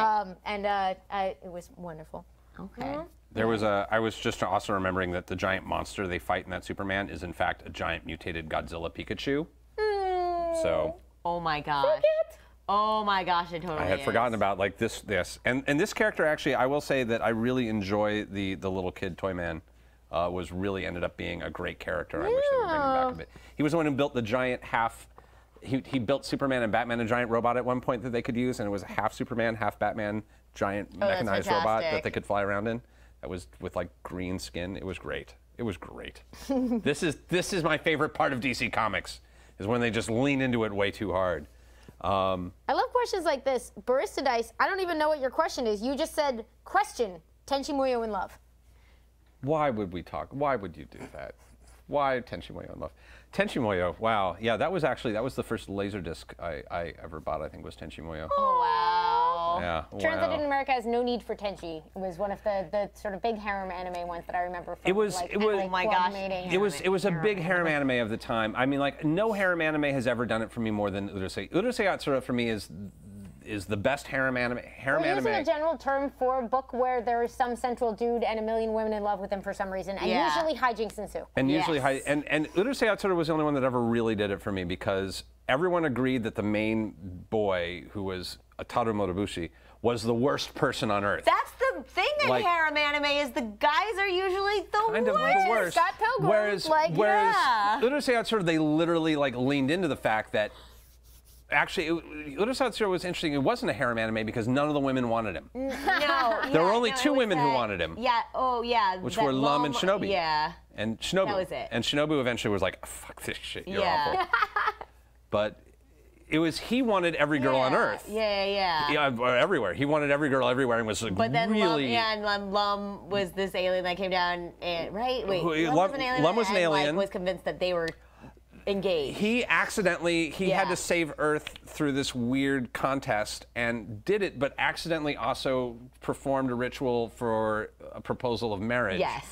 And so she ended up becoming deeply enamored with him because he proposed to her, but she was the only girl anywhere that he was not interested in, and actually kind of loathed through this awful. And she has, and the whole thing has a whole series of very, very interesting functions to the story and how it's told. But everyone understands he is the worst person on Earth, and he is only tolerated because they all like Lum. Right. And he's the only reason why he has not just been tossed. I had a soft spot for these, but especially the creative twists on them. I loved Oh My Goddess, which I also found in American stores because it was translated and carried by Dark Horse. Oh My Goddess was an amazing. It was also. It's when he accidentally calls a wish-granting line instead of a pizza delivery line. Yeah, and he was less awful than most of the. But I remember it being really popular. Beldandi, Urd, Skull. And they took 3 names from Norse mythology, and those were the goddesses arrived. And what's great about that comic is they took it in really non-skeevy directions. It was not skeevy. She was just like, well, I'm loyal to you forever, and he's like, oh, I feel weird about that. I didn't mean for that to happen. And she's like, too bad, here I am. But in a sweet, motherly, adorable way. And her sisters basically are like, well, we're moving in. And one of the sisters was always trying to seduce him, but he was not, he was just pure and gentle and didn't mean for any of that to happen. He just when he called the wish fulfillment line instead of the pizza line, basically Beldandi showed up in the mirror, Verdandi in the original, but he basically, she was just like, what's your wish? And he, having what is even happening, he goes, God, I wish you'd stay here forever. And she's like, cool, okay. And he's like, wait, what? And then so they're always, she and her sisters, they're always accidentally embarrassing him at college, where he's sort of trying to hide the fact that he's not supposed to have girls in his room, and it's Amy adorable. Explaining anime to me is my favorite thing. It's a very sweet book. Yeah, he's so sweet. It's a very sweet. Yeah, it is a harem anime, but it's definitely not on the skeevy side. Right. It has only the gentlest of moments. There are a few that are. I mean, it is a genre that has a lot of crap, but it's a genre that also has some really shining gold star moments. And Urusei Yatsura, there's actually, it's almost untranslatable, that show. It's so good, and there's so much of it because it ran forever. But there's one movie in particular, which is the second film. They made 7 of them, called Beautiful Dreamer. And Beautiful Dreamer is one of the most intense cinematic experiences a human being can have while watching a cartoon. I highly recommend it if you ever. I think you can even walk in not really understanding what's going on and not really know who any of the people are and be okay with it. But just be prepared for a Terry Gilliam-esque hallucinogenic nightmare. Wow. That gets momentarily really dark. Not cool, really dark. Are we talking about the same Urusei Yatsura? Tiger stripe bikini. Yeah, and the green hair. And Urusei Yatsura basically. The baby that flies around. Yeah, Jariten. Yeah, the whole deal. I know all of them, man. I'm in there. They have this movie is basically about they're throwing and I warn you, there's some weird. They're throwing like a school festival carnival, and like it's a big mess, and there's all this weird, and there's some like for better and for worse, it's a lot giant more mess. is on the table in Japanese comic book and animation storytelling than traditionally here. And there's some jokes that don't work well. That like there's I warn you, there's a whole section where they're just really like irritated that like they got convinced to do like a Third Reich themed coffee house that no one will go to. What? So like we're losing because you had to do this stupid thing. What? And like it's Mendo who's an asshole, and they're like, this is all your fault for being an idiot. And he's like, well, I had a tank and I had to do something with it. And but they just keep reliving the same day, and like the world crumble. Like they end up caught in like this weird universe where nothing, like everything outside of the school is just melting and dying, and eventually discovering like that there's some dream demon that's manipulating them, and it just gets weirder and weirder. And like the world outside is just, in very Japanese fashion, like they break away from the school just long enough to discover that the world has crumbled. Everybody's gone. There's nothing but the people that they know. This sounds terrifying. And it's really dark and weird. But I think we're doing a thing now, right? Happy birthday to you. Happy birthday to you. Happy birthday, dear Chief. Happy birthday to you. Thank you, guys. Thanks to fire marshal rules, there is no candle to blow out. But happy birthday! Yeah, happy birthday! I'd be the one yelling at you like, no fire! No fire! No fire! We love you, Thank you for spending your birthday here on the show with us. We literally could not do any of this without you. Thank you. Welcome. I'm happy to do it. I love the show. Oh. I'm not normally on this show. I hope you like my shows that you TD. Just ours. Too. They're okay. He likes ours best. Yeah. What kind of cake is it? I don't know. Somebody have a fork? Do you have serving input? You don't want to eat it with your face? Oh no! Let's everybody else does right let's not have that happen again. Yeah. That was a lot. There's so many cakes of recently. Here's the funny thing. There's been some cake abuse on this Oh channel. my God, I They know. couldn't even hide it from me because, like, I have to orchestrate so many birthdays here that, like, there's no way you could get it past me. So I think Sax and Devin were just like, yeah, it's gonna happen. No one sneaks a cake onto Chief's set.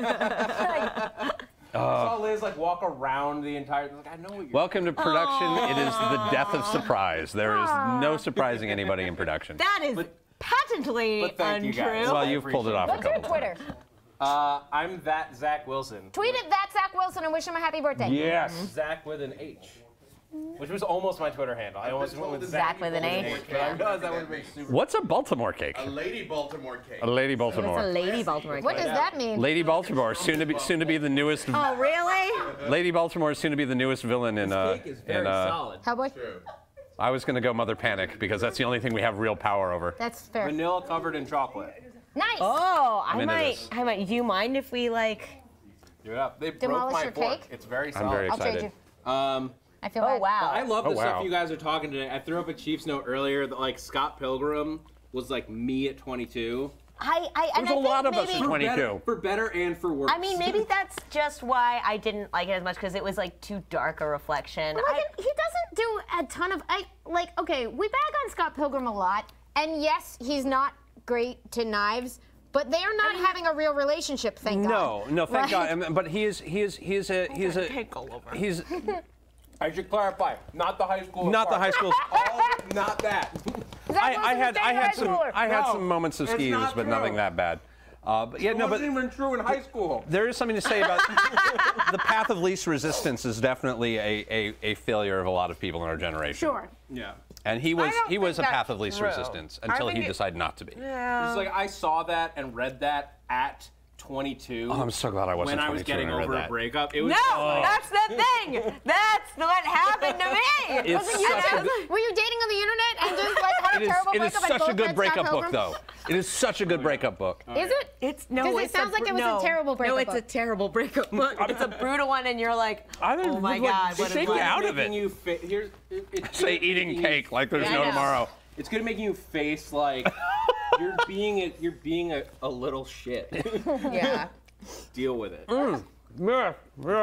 But it's like it really is telling about who you identify within that book and like at what time in your life. Because the thing is that even back then I was like, I have a purpose in my life. I know what I want to do. I would never be okay with just like living the way that they, with just drifting. But at the same time, like in terms of interpersonal relationships, I'm there. My exes, and I'm not kidding. Like I've made a MySpace group called the 7 Evil Exes. Like I was aware of my place in this reality. Jeez. But yeah, I'm gonna let you guys get back to talking Japanese comics. Or Japanese Well, we were supposed to talk about their influence on American comics, but Yeah. mostly we're talking about their influence on us. Well, I mean, we are American true. comics. Yeah, we are American comics. All of you guys watching, like to them, you guys are comics. We are Also, comics. Amy's been like supplying my fix of comics for like 7 years or something. Something like so, that. Yeah. You went to House of Secrets? Yeah, but that's the only comic shop that I've gone to regularly. Since I control moved to Chief LA. Supply. No, you are pretty much any new book I read is usually from your recommendation at this point. You are Aw. kind of. One of my favorite books of the last 2 years was Hellcat, which Amy Oh, recommended. such a good book. Kate, Which came out of nowhere. I was just like, this is so much fun. it is a difficult book to explain because you're like, why does this book exist? Because it needed to exist, and we're sad that She-Hulk got canceled. Like, No, I mean there's a whole genre of that Howard the Duck, She-Hulk, like there's a new And- wave and of now people in comics Gwenpool. making things fun. Gwenpool is fun. So Gwenpool, do you know Gwenpool is by the Dr. McNinja guy? No. Yeah. What? This is because What? Sharon Waters at Boom started stealing the webcomics people, putting them in print. She got Ryan North, she got Chris Hastings. She started tapping all of that talent, and then Will Moss over at Marvel started stealing all the talent, hopefully in a friendly way where everybody makes a lot of good work, and I hope they're all buds. But like, Will Moss is the office that Squirrel Girl and I mean, like- I think Oh God. Okay. Howard the Duck came out of. Maybe also Hellcat, that might have been a different office, but like stealing all of this They all talent have in that there. similar feel to it, that like light, but also like. Because there was a bunch of internet talent that wasn't being like Kooky. stolen into comics yet, into different kinds of Well, comics. I saw Gwenpool from a distance and was like, and there's like a part of me that goes, this is the stupidest thing I've ever seen, and then there's part of me that goes, this is the stupidest thing I've ever seen. So here's my For the record, question. she's not Gwen Stacy and she's not Deadpool. She's a different She's, character. I mean, like Deadpool is very is like yeah, like she is actually like taken the trip of Deadpool and like turned it up to like 14. It's just loud and it's crazy and it's fun and it's silly. Breaking the She's fourth from wall regular even Earth further. and Yeah. she lands in the Marvel Universe. So and she- like, it's crazy. And so she knows like all this stuff she shouldn't know. And she's completely disassociated. And beyond just like knowing like, oh, these characters do this, she knows story structure. Yeah. Oh, wow, right. You're an NPC that has no consequence, so I can kill you and it doesn't matter. No, you got named. I can't hurt you now. Okay. Yeah, whereas like Deadpool is Bugs Bunny in the Marvel Universe, Gwenpool is the giant pencil eraser. Right now. She's just like, she's terrifying. Here's my question genuinely. for you guys that will get you guys back on topic. That kind of like self-aware character in a comic world, is that at all from the Japanese thing? Okay, That's take your- that. that's I'm gonna take European. Oh. Yeah, go Cake. Aha! Go Cake and have fun. Mine. Bye, cheap. That's my name on it. That's more of a European Vertigo. Like I feel like Yeah. self-aware came from. I feel like the self-aware fourth wall breaking comic books really. I never found that in any Japanese manga. I The found only one, I mean, and it was obviously later afterwards with Samurai Champloo, which is one of sure. my favorite anime, made a manga, and they were totally like breaking the fourth wall. And same with some Monkey Punch would do it. Yeah, he was a little cute nod. Yeah. But like a hard turn though, like came from Morrison and Moby, like the European, and I think it came from a lot of Jodorowsky. Oh, like British Invasion. yeah. Yeah, I think it was a lot of them watched. I mean, like, and I will admit, like, I remember being a teenager and watching Holy Mountain and being like, I want to break the fourth wall with a sledgehammer. That's the coolest thing I've ever seen. Oh, God. And so I think I'm like, I would love if we ever get a chance to talk to Grant Morrison. I would love to be like, What? Animal Man. Was it Holy Mountain? Was it Holy Mountain? Had you just watched Holy Mountain? Because Because your whole like I can see you. I was like, oh, Jodorowsky. In his, I do wonder about the breaking the fourth wall in comics, like who really did that first. But my question about that in part is if there's a ton of really, like, you would probably know, but I might not know, like, if there are sort of weird self-commentary, self-parody Japanese manga, those would probably not be first in line to get translated because there'd be a ton in them that was very difficult and to localize. that's the thing. Well, that's the thing is that for the Samurai Champloo manga and for all of the Lupin, it's like there's a bunch of footnotes. Oh, and translating stuff is another whole other. Well, there's things like things like the Hellsing manga. Yeah. Which the mangaka, oh my God, I'm blanking on his name, and I'm so embarrassed, and hopefully he won't. Oh, I do not. I feel bad because I've met him many times, and it's yeah. just his brother forgot. I'm like terrible. He self-references himself in the book a lot, and actually has creates a lot of. There's a lot of there's a term called SD. Toriyama stuff too. Toriyama. And Toriyama stuff, like especially in Dr. Slump. They do self-reference, like reference to the author. The author talks to the author breaks the fourth wall, but the characters don't do it quite as often. They have though. They have though. Trigun does it a little bit. Oh, a little bit. I mean, like there's a weird there's all this space in the gutters where oftentimes the mangaka, the comic book writers will kind of speak to the audience or make a note or say something to you out of character. Yeah. And also that's a big function of SD, of super deforming characters. Yes. So the chibis. Basically, they'll do chibi versions of themselves. What's a chibi version of themselves? Chibi is like really simplified cute. Chibi literally means like little one. They get short and fat. Really usually. cute, like little short and fat, like giant heads and tiny bodies. This shape and you make it into sort of a rectangle, like the old school Funkos, not the new ones with the skinny bodies, but the original Funko Pops. The original Funko Pops are those are super deform or chibi. Yeah. They used to call it super deform when I was young. Yeah, super deform. SD. So they're like really cute versions of themselves, and they'll pop out and be like, "Hey, I'm the author, and like this is a thing that's going on in my life," or let me explain a thing, or just making little jokes. I probably should have spent more time drawing this page, but instead I drew this thing. Exactly. Yeah, I totally forgot about that. So SD is kind of a fourth wall breaker often. Like usually they'll make the character look funny so that they can kind of step out of the story for a second. Yeah, I know. And even in like really serious books, they'll do that. Like in Yasuhiro Nato's Trigun, as you're saying, or Battle Angel Alita, which is like super duper serious. Like they have like a little chibi Alita and stuff. And that is a definite trope. But like SD hasn't really picked up out here. Like we don't really like we're kind of big on model, aren't we? Like I'm trying to think of places where we're willing to break it. If people suddenly look quite different. Like I'm trying to think of examples. Pilgrim gets away with it, but like we don't stray off model very often, at least in traditional Western books. Well, and it's more and more common now where you'll sort of use things for like dream sequence, like Jodie does it in Faith, where she has dream sequences by a different illustrator. And that gives you a sense of different space that's presented differently, but it's less sort of easily flowing back and forth than your standard kind of like, and then I turned this way just for this panel to illustrate how embarrassed I am. Yeah, I was expecting to see more of that in Gwenpool even, and Gwenpool keeps once you're into the nitty gritty of it, it kind of reroots itself in a slightly more a surprisingly real setting for a character who is basically living through a fever dream.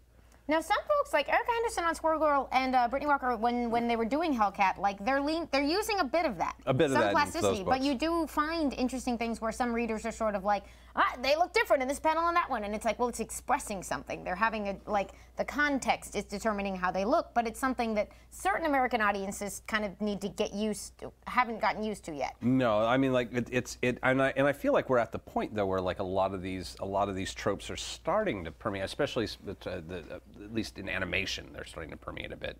Teen Titans Go does this a lot. Yeah, and I think, so Liam talked about this on Lore Masters. He talked about 302. So the influence, it happens even in the voiceover of acting in American versus Japanese voiceover. What's 302? So the 302 it's a joke. There's no 1 through 301, but like give me a 302 is like a noise. It's the anime gasp. So an American gasp, and God, I feel so dumb like saying this because Liam said it so much better. An American gasp is the like a gasp, how you normally gasp, but Japanese the anime gasp is an exhale. Yeah, and it's very distinctive. They roll up, roll down, open mouth, clenched teeth, closed mouth. It's got about 9 permutations, and you just learn to do them. And there's a 302 for every occasion.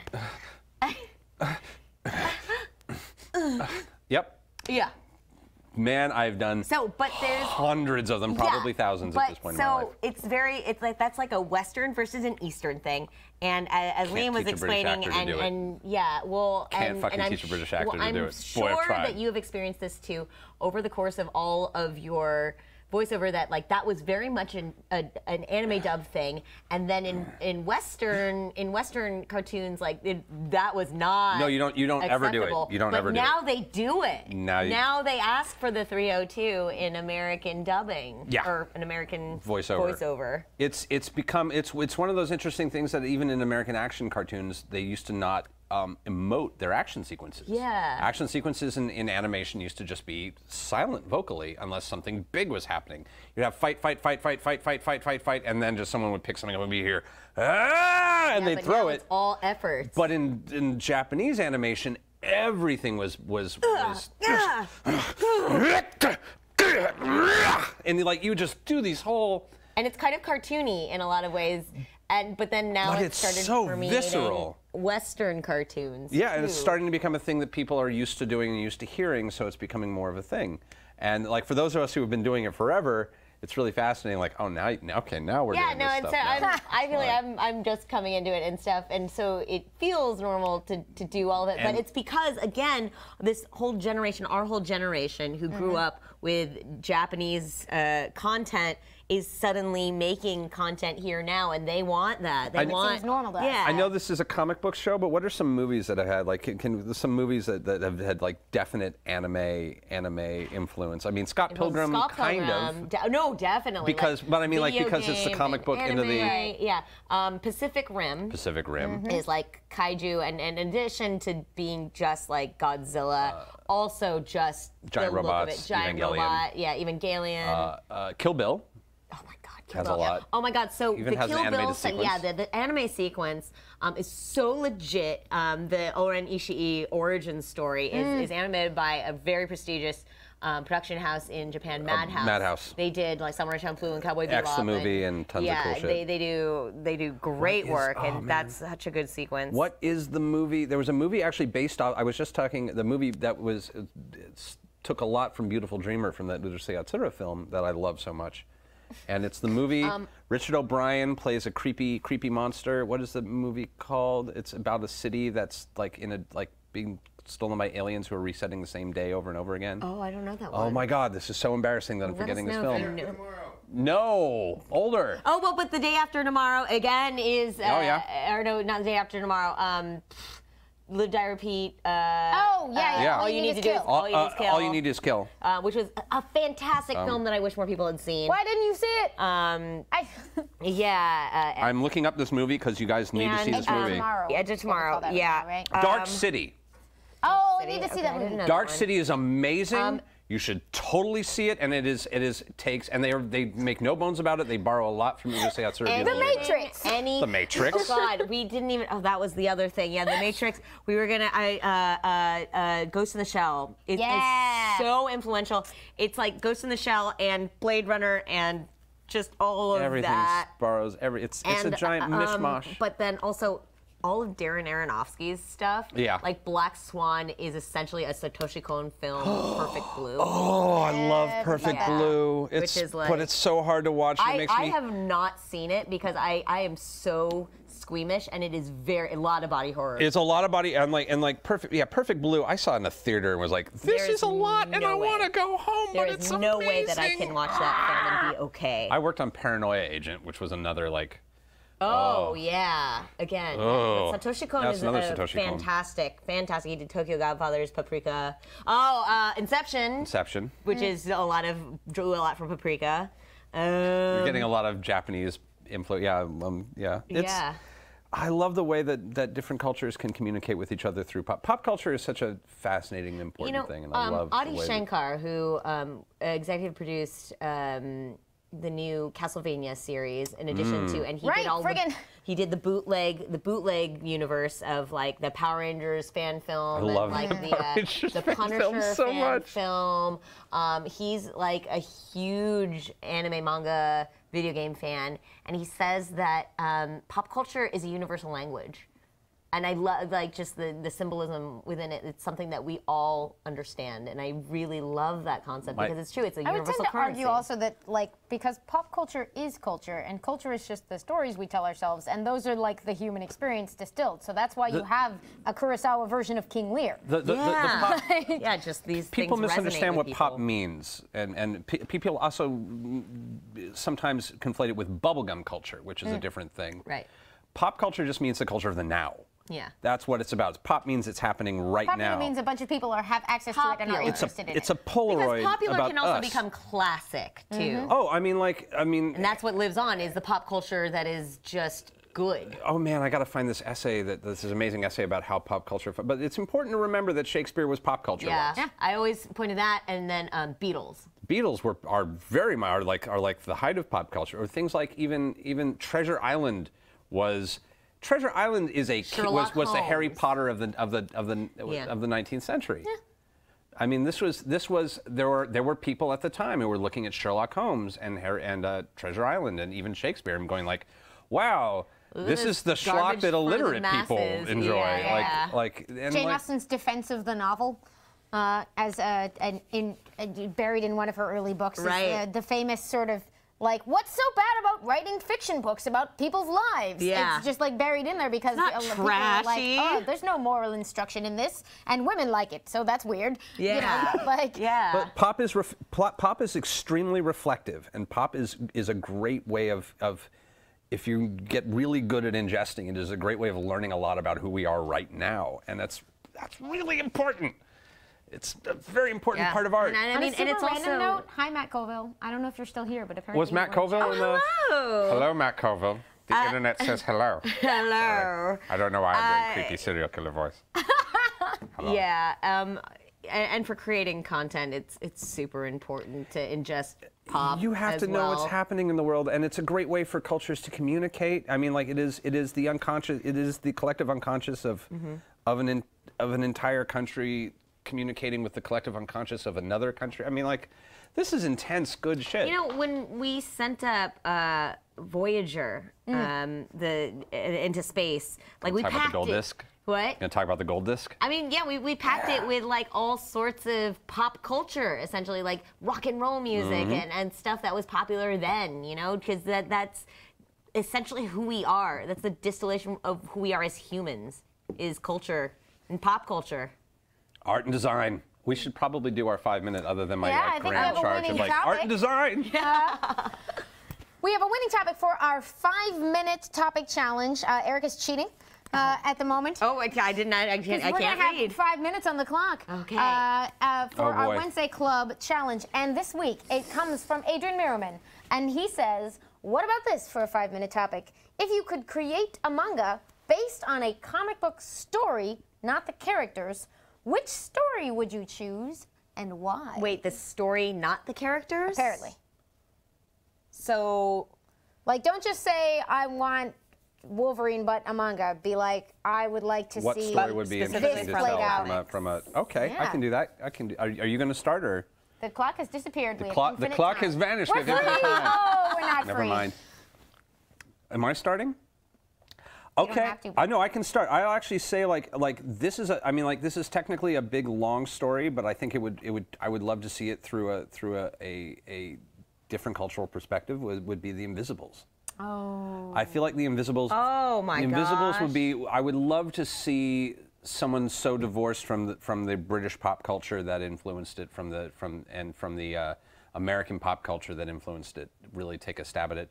It's basically, just for those of you who don't know, The Invisibles is kind of the story of a group of anarchists who are attempting to destroy the very notion of authority, like fundamentally from the earth, and free us from the control of all of these dark things that corrupt our lives from hate, selfishness, pain, and instead just sort of discover that there are really, by the end of it, that it's far more complicated than that, and there are no sides, and it's really just about making everybody happy. It's a lot. I feel like it's cheating because we already got a little taste of it, but yeah, Sandman, for sure. Just because of the grand high fantasy and the themes are so universal and yet told in a very Western way. And so it'd be really interesting to see all of that through the lens of a manga and just the paneling. I'm thinking about the paneling because it's very specific.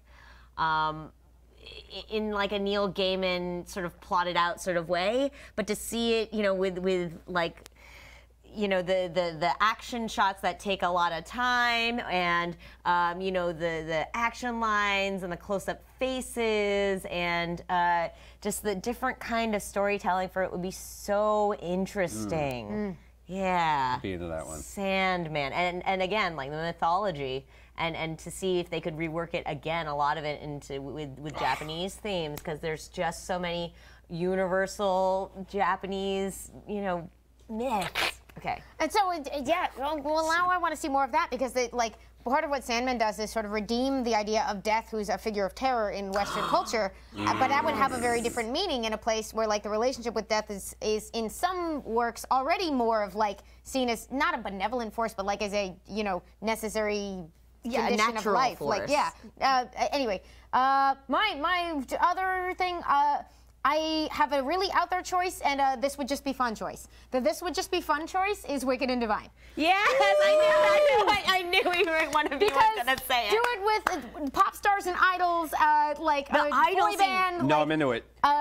J-pop, like the idol scene in Japan. Go ahead. Which is currently, like, and especially K-pop right now, is exerting a tremendous influence on American comics in the form of artists who are obsessed with their outfits. Those outfits are nuts. It's great. And then my really out there choice is, and I hope that this already exists, it wouldn't be an adaptation, but what I would love to read is an equivalent, essentially. If there is a Japanese equivalent of Watchmen, something that takes 100 years of, or like the entire history of cultural productions and a bunch of the assumptions, the same way that Watchmen is drawing all the way back to the pulps and Jules Verne and everything that looked to Alan Moore, like, and the conventions of superhero comics. And it might not work because there's not a dominant genre, but if there are works that sort of that take apart their own history while just telling a straightforward narrative in that same way, I want them to get out. Okay, another reason, well, specifically Watchmen, I was thinking about because, like, the atom bomb, like the bombing of Hiroshima sort of allegory within that would be interesting to examine through that.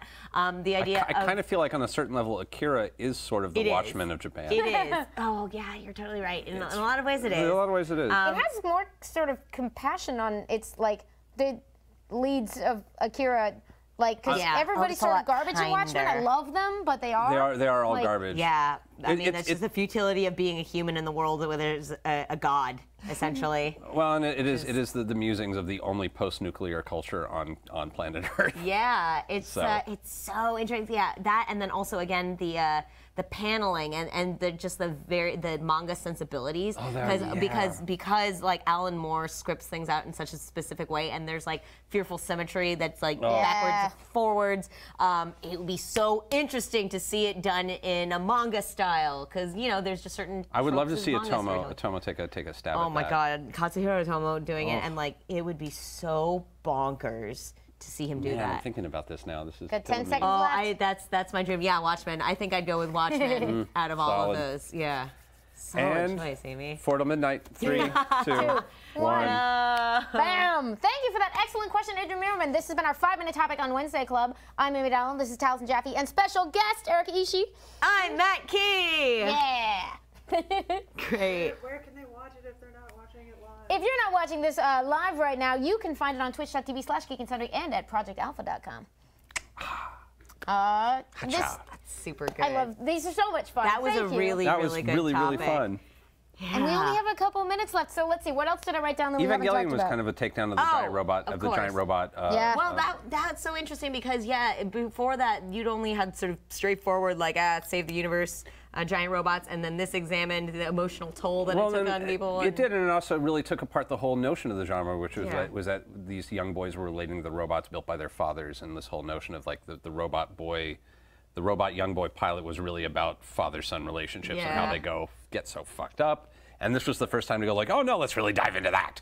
There's a lot Yeah. of great, like, interesting sort of family issues and like modern societal critique. You get things like Battle Royale, which is sort of like a here's where we are as a society. What does it mean? Like Battle Royale is a So, fascinating story. I still need to read the novel. I hear it's incredible. That movie, it's one of my favorite films. The idea of the fear of youth culture in Japan was definitely a post-war thing. It was fear of youth weird, 'cause culture. we had that too. Yeah, it was a fear of youth culture, and it was also, I mean, like the director, the creator of Battle Royale, like talked. I mean, he was a schlock sci-fi filmmaker, and he made some amazing schlock sci-fi. He made a movie called Green Slime, I think, which was a lot of fun.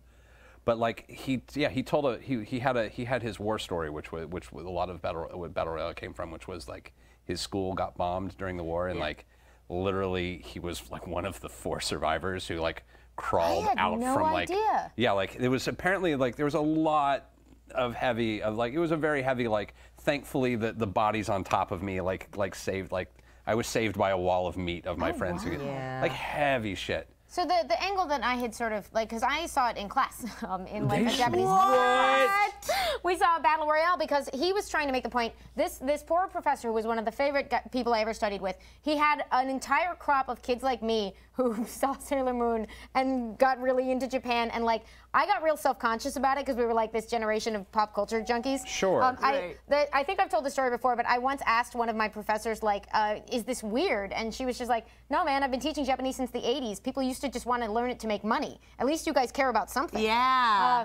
You you never told me that. I didn't know you were so great. conscious about that. That's well, because I was, very Sweet. much aware that, like, I just fell in love with the language and it was Yeah. great. But, like, we were studying Battle Royale in the class, and he was trying to make the point that, like, as much as had made its way over, there were things that were uniquely Japanese or that were commenting on specifically Japanese things. So he was talking about the economic slump of the early 90s and the way that that created the context for a lot of these kind of dystopian things that we were seeing is sort of if working hard can still result in this really bad time, then we're questioning some of these ideas that were driving us up till now. And it was it's such a I know we're running out of time, but it's such a fascinating story in the fact that it was one of those things that I remember my film junkies friends and I talked about, that there was just no way. It was one of those films that there was no way to adapt it to the U.S. market culturally. Yeah. Like, this is a film that cannot culturally exist in the United States. It is so uniquely Japanese that, I mean, like, we got our commentary on poverty in the form of Hunger Games. Yes. Yeah. Which was our version of that. I know we have to wrap Yeah, up. This has been way we're too out of much time. fun. So much to talk about like Japanese and American cultural influences both ways. And I thank you so much for having me on. Thank you for being here. Talk It's about amazing. This is so great. This is so, and we could just keep talking. We'll probably keep talking We're about going to this just go after the outside. cameras are off. We have dinner to eat. The So moral of the story is read Usagi Yojimbo. Oh gosh, yes, check please. out all of this stuff. I know there'll be a big list on the website that you can see everything we talked about. Are we cool to announce next week? Let's just do it. We're I mean, confirmed? I don't. We'll say next we have a week? special guest. Are we confirmed next week? Can we announce? Not confirmed. Okay, I'm getting a look. We're just going to say next week's exciting. Next week should be exciting, but I mean, like, we're gonna. It's We know gonna what we're be. talking We about. know what we're talking about, so we can say that. Talking about Thor. We're talking about Thor, for reasons. Yay! For reasons. I talked Taliesin into doing a topical one. Yeah, but we're just excited took a little arm about Thor. twisting. I went, ow. Our guest is not Thor. That would be cool. That would be cool. Cool. I did see Thor Ragnarok. It is very good. It is my favorite Marvel film. I'm gonna try and see That's it. awesome. And I'm gonna try and see it everybody before the show. Very sexy. That's true. Hi, Jeff Goldblum. Anyway, my name is Taliesin Jaffe. You can find me at Executive God. I'll say You who think it we're is. good? Yeah, go. All right, we got producer approval. Assuming that nothing changes, which everyone is busy and have crazy schedules, I believe we will be joined next week by Phil Lamar. Yay! Talk about Thor. Amazing, talented dude Boom. and big old nerd. Big old Yeah, nerd. huge nerd. It'll be a good time. Anyway, thank you for watching. Stay tuned for Ask Your Black Geek Friend, which will be, I think, on a brand new set. So that's pretty cool. Yeah. Check it out. Damien with your gold digger questions. Brand new set. Ask about Gold Digger. It's gonna be great. Talk to you soon. Good night. Read some books. night.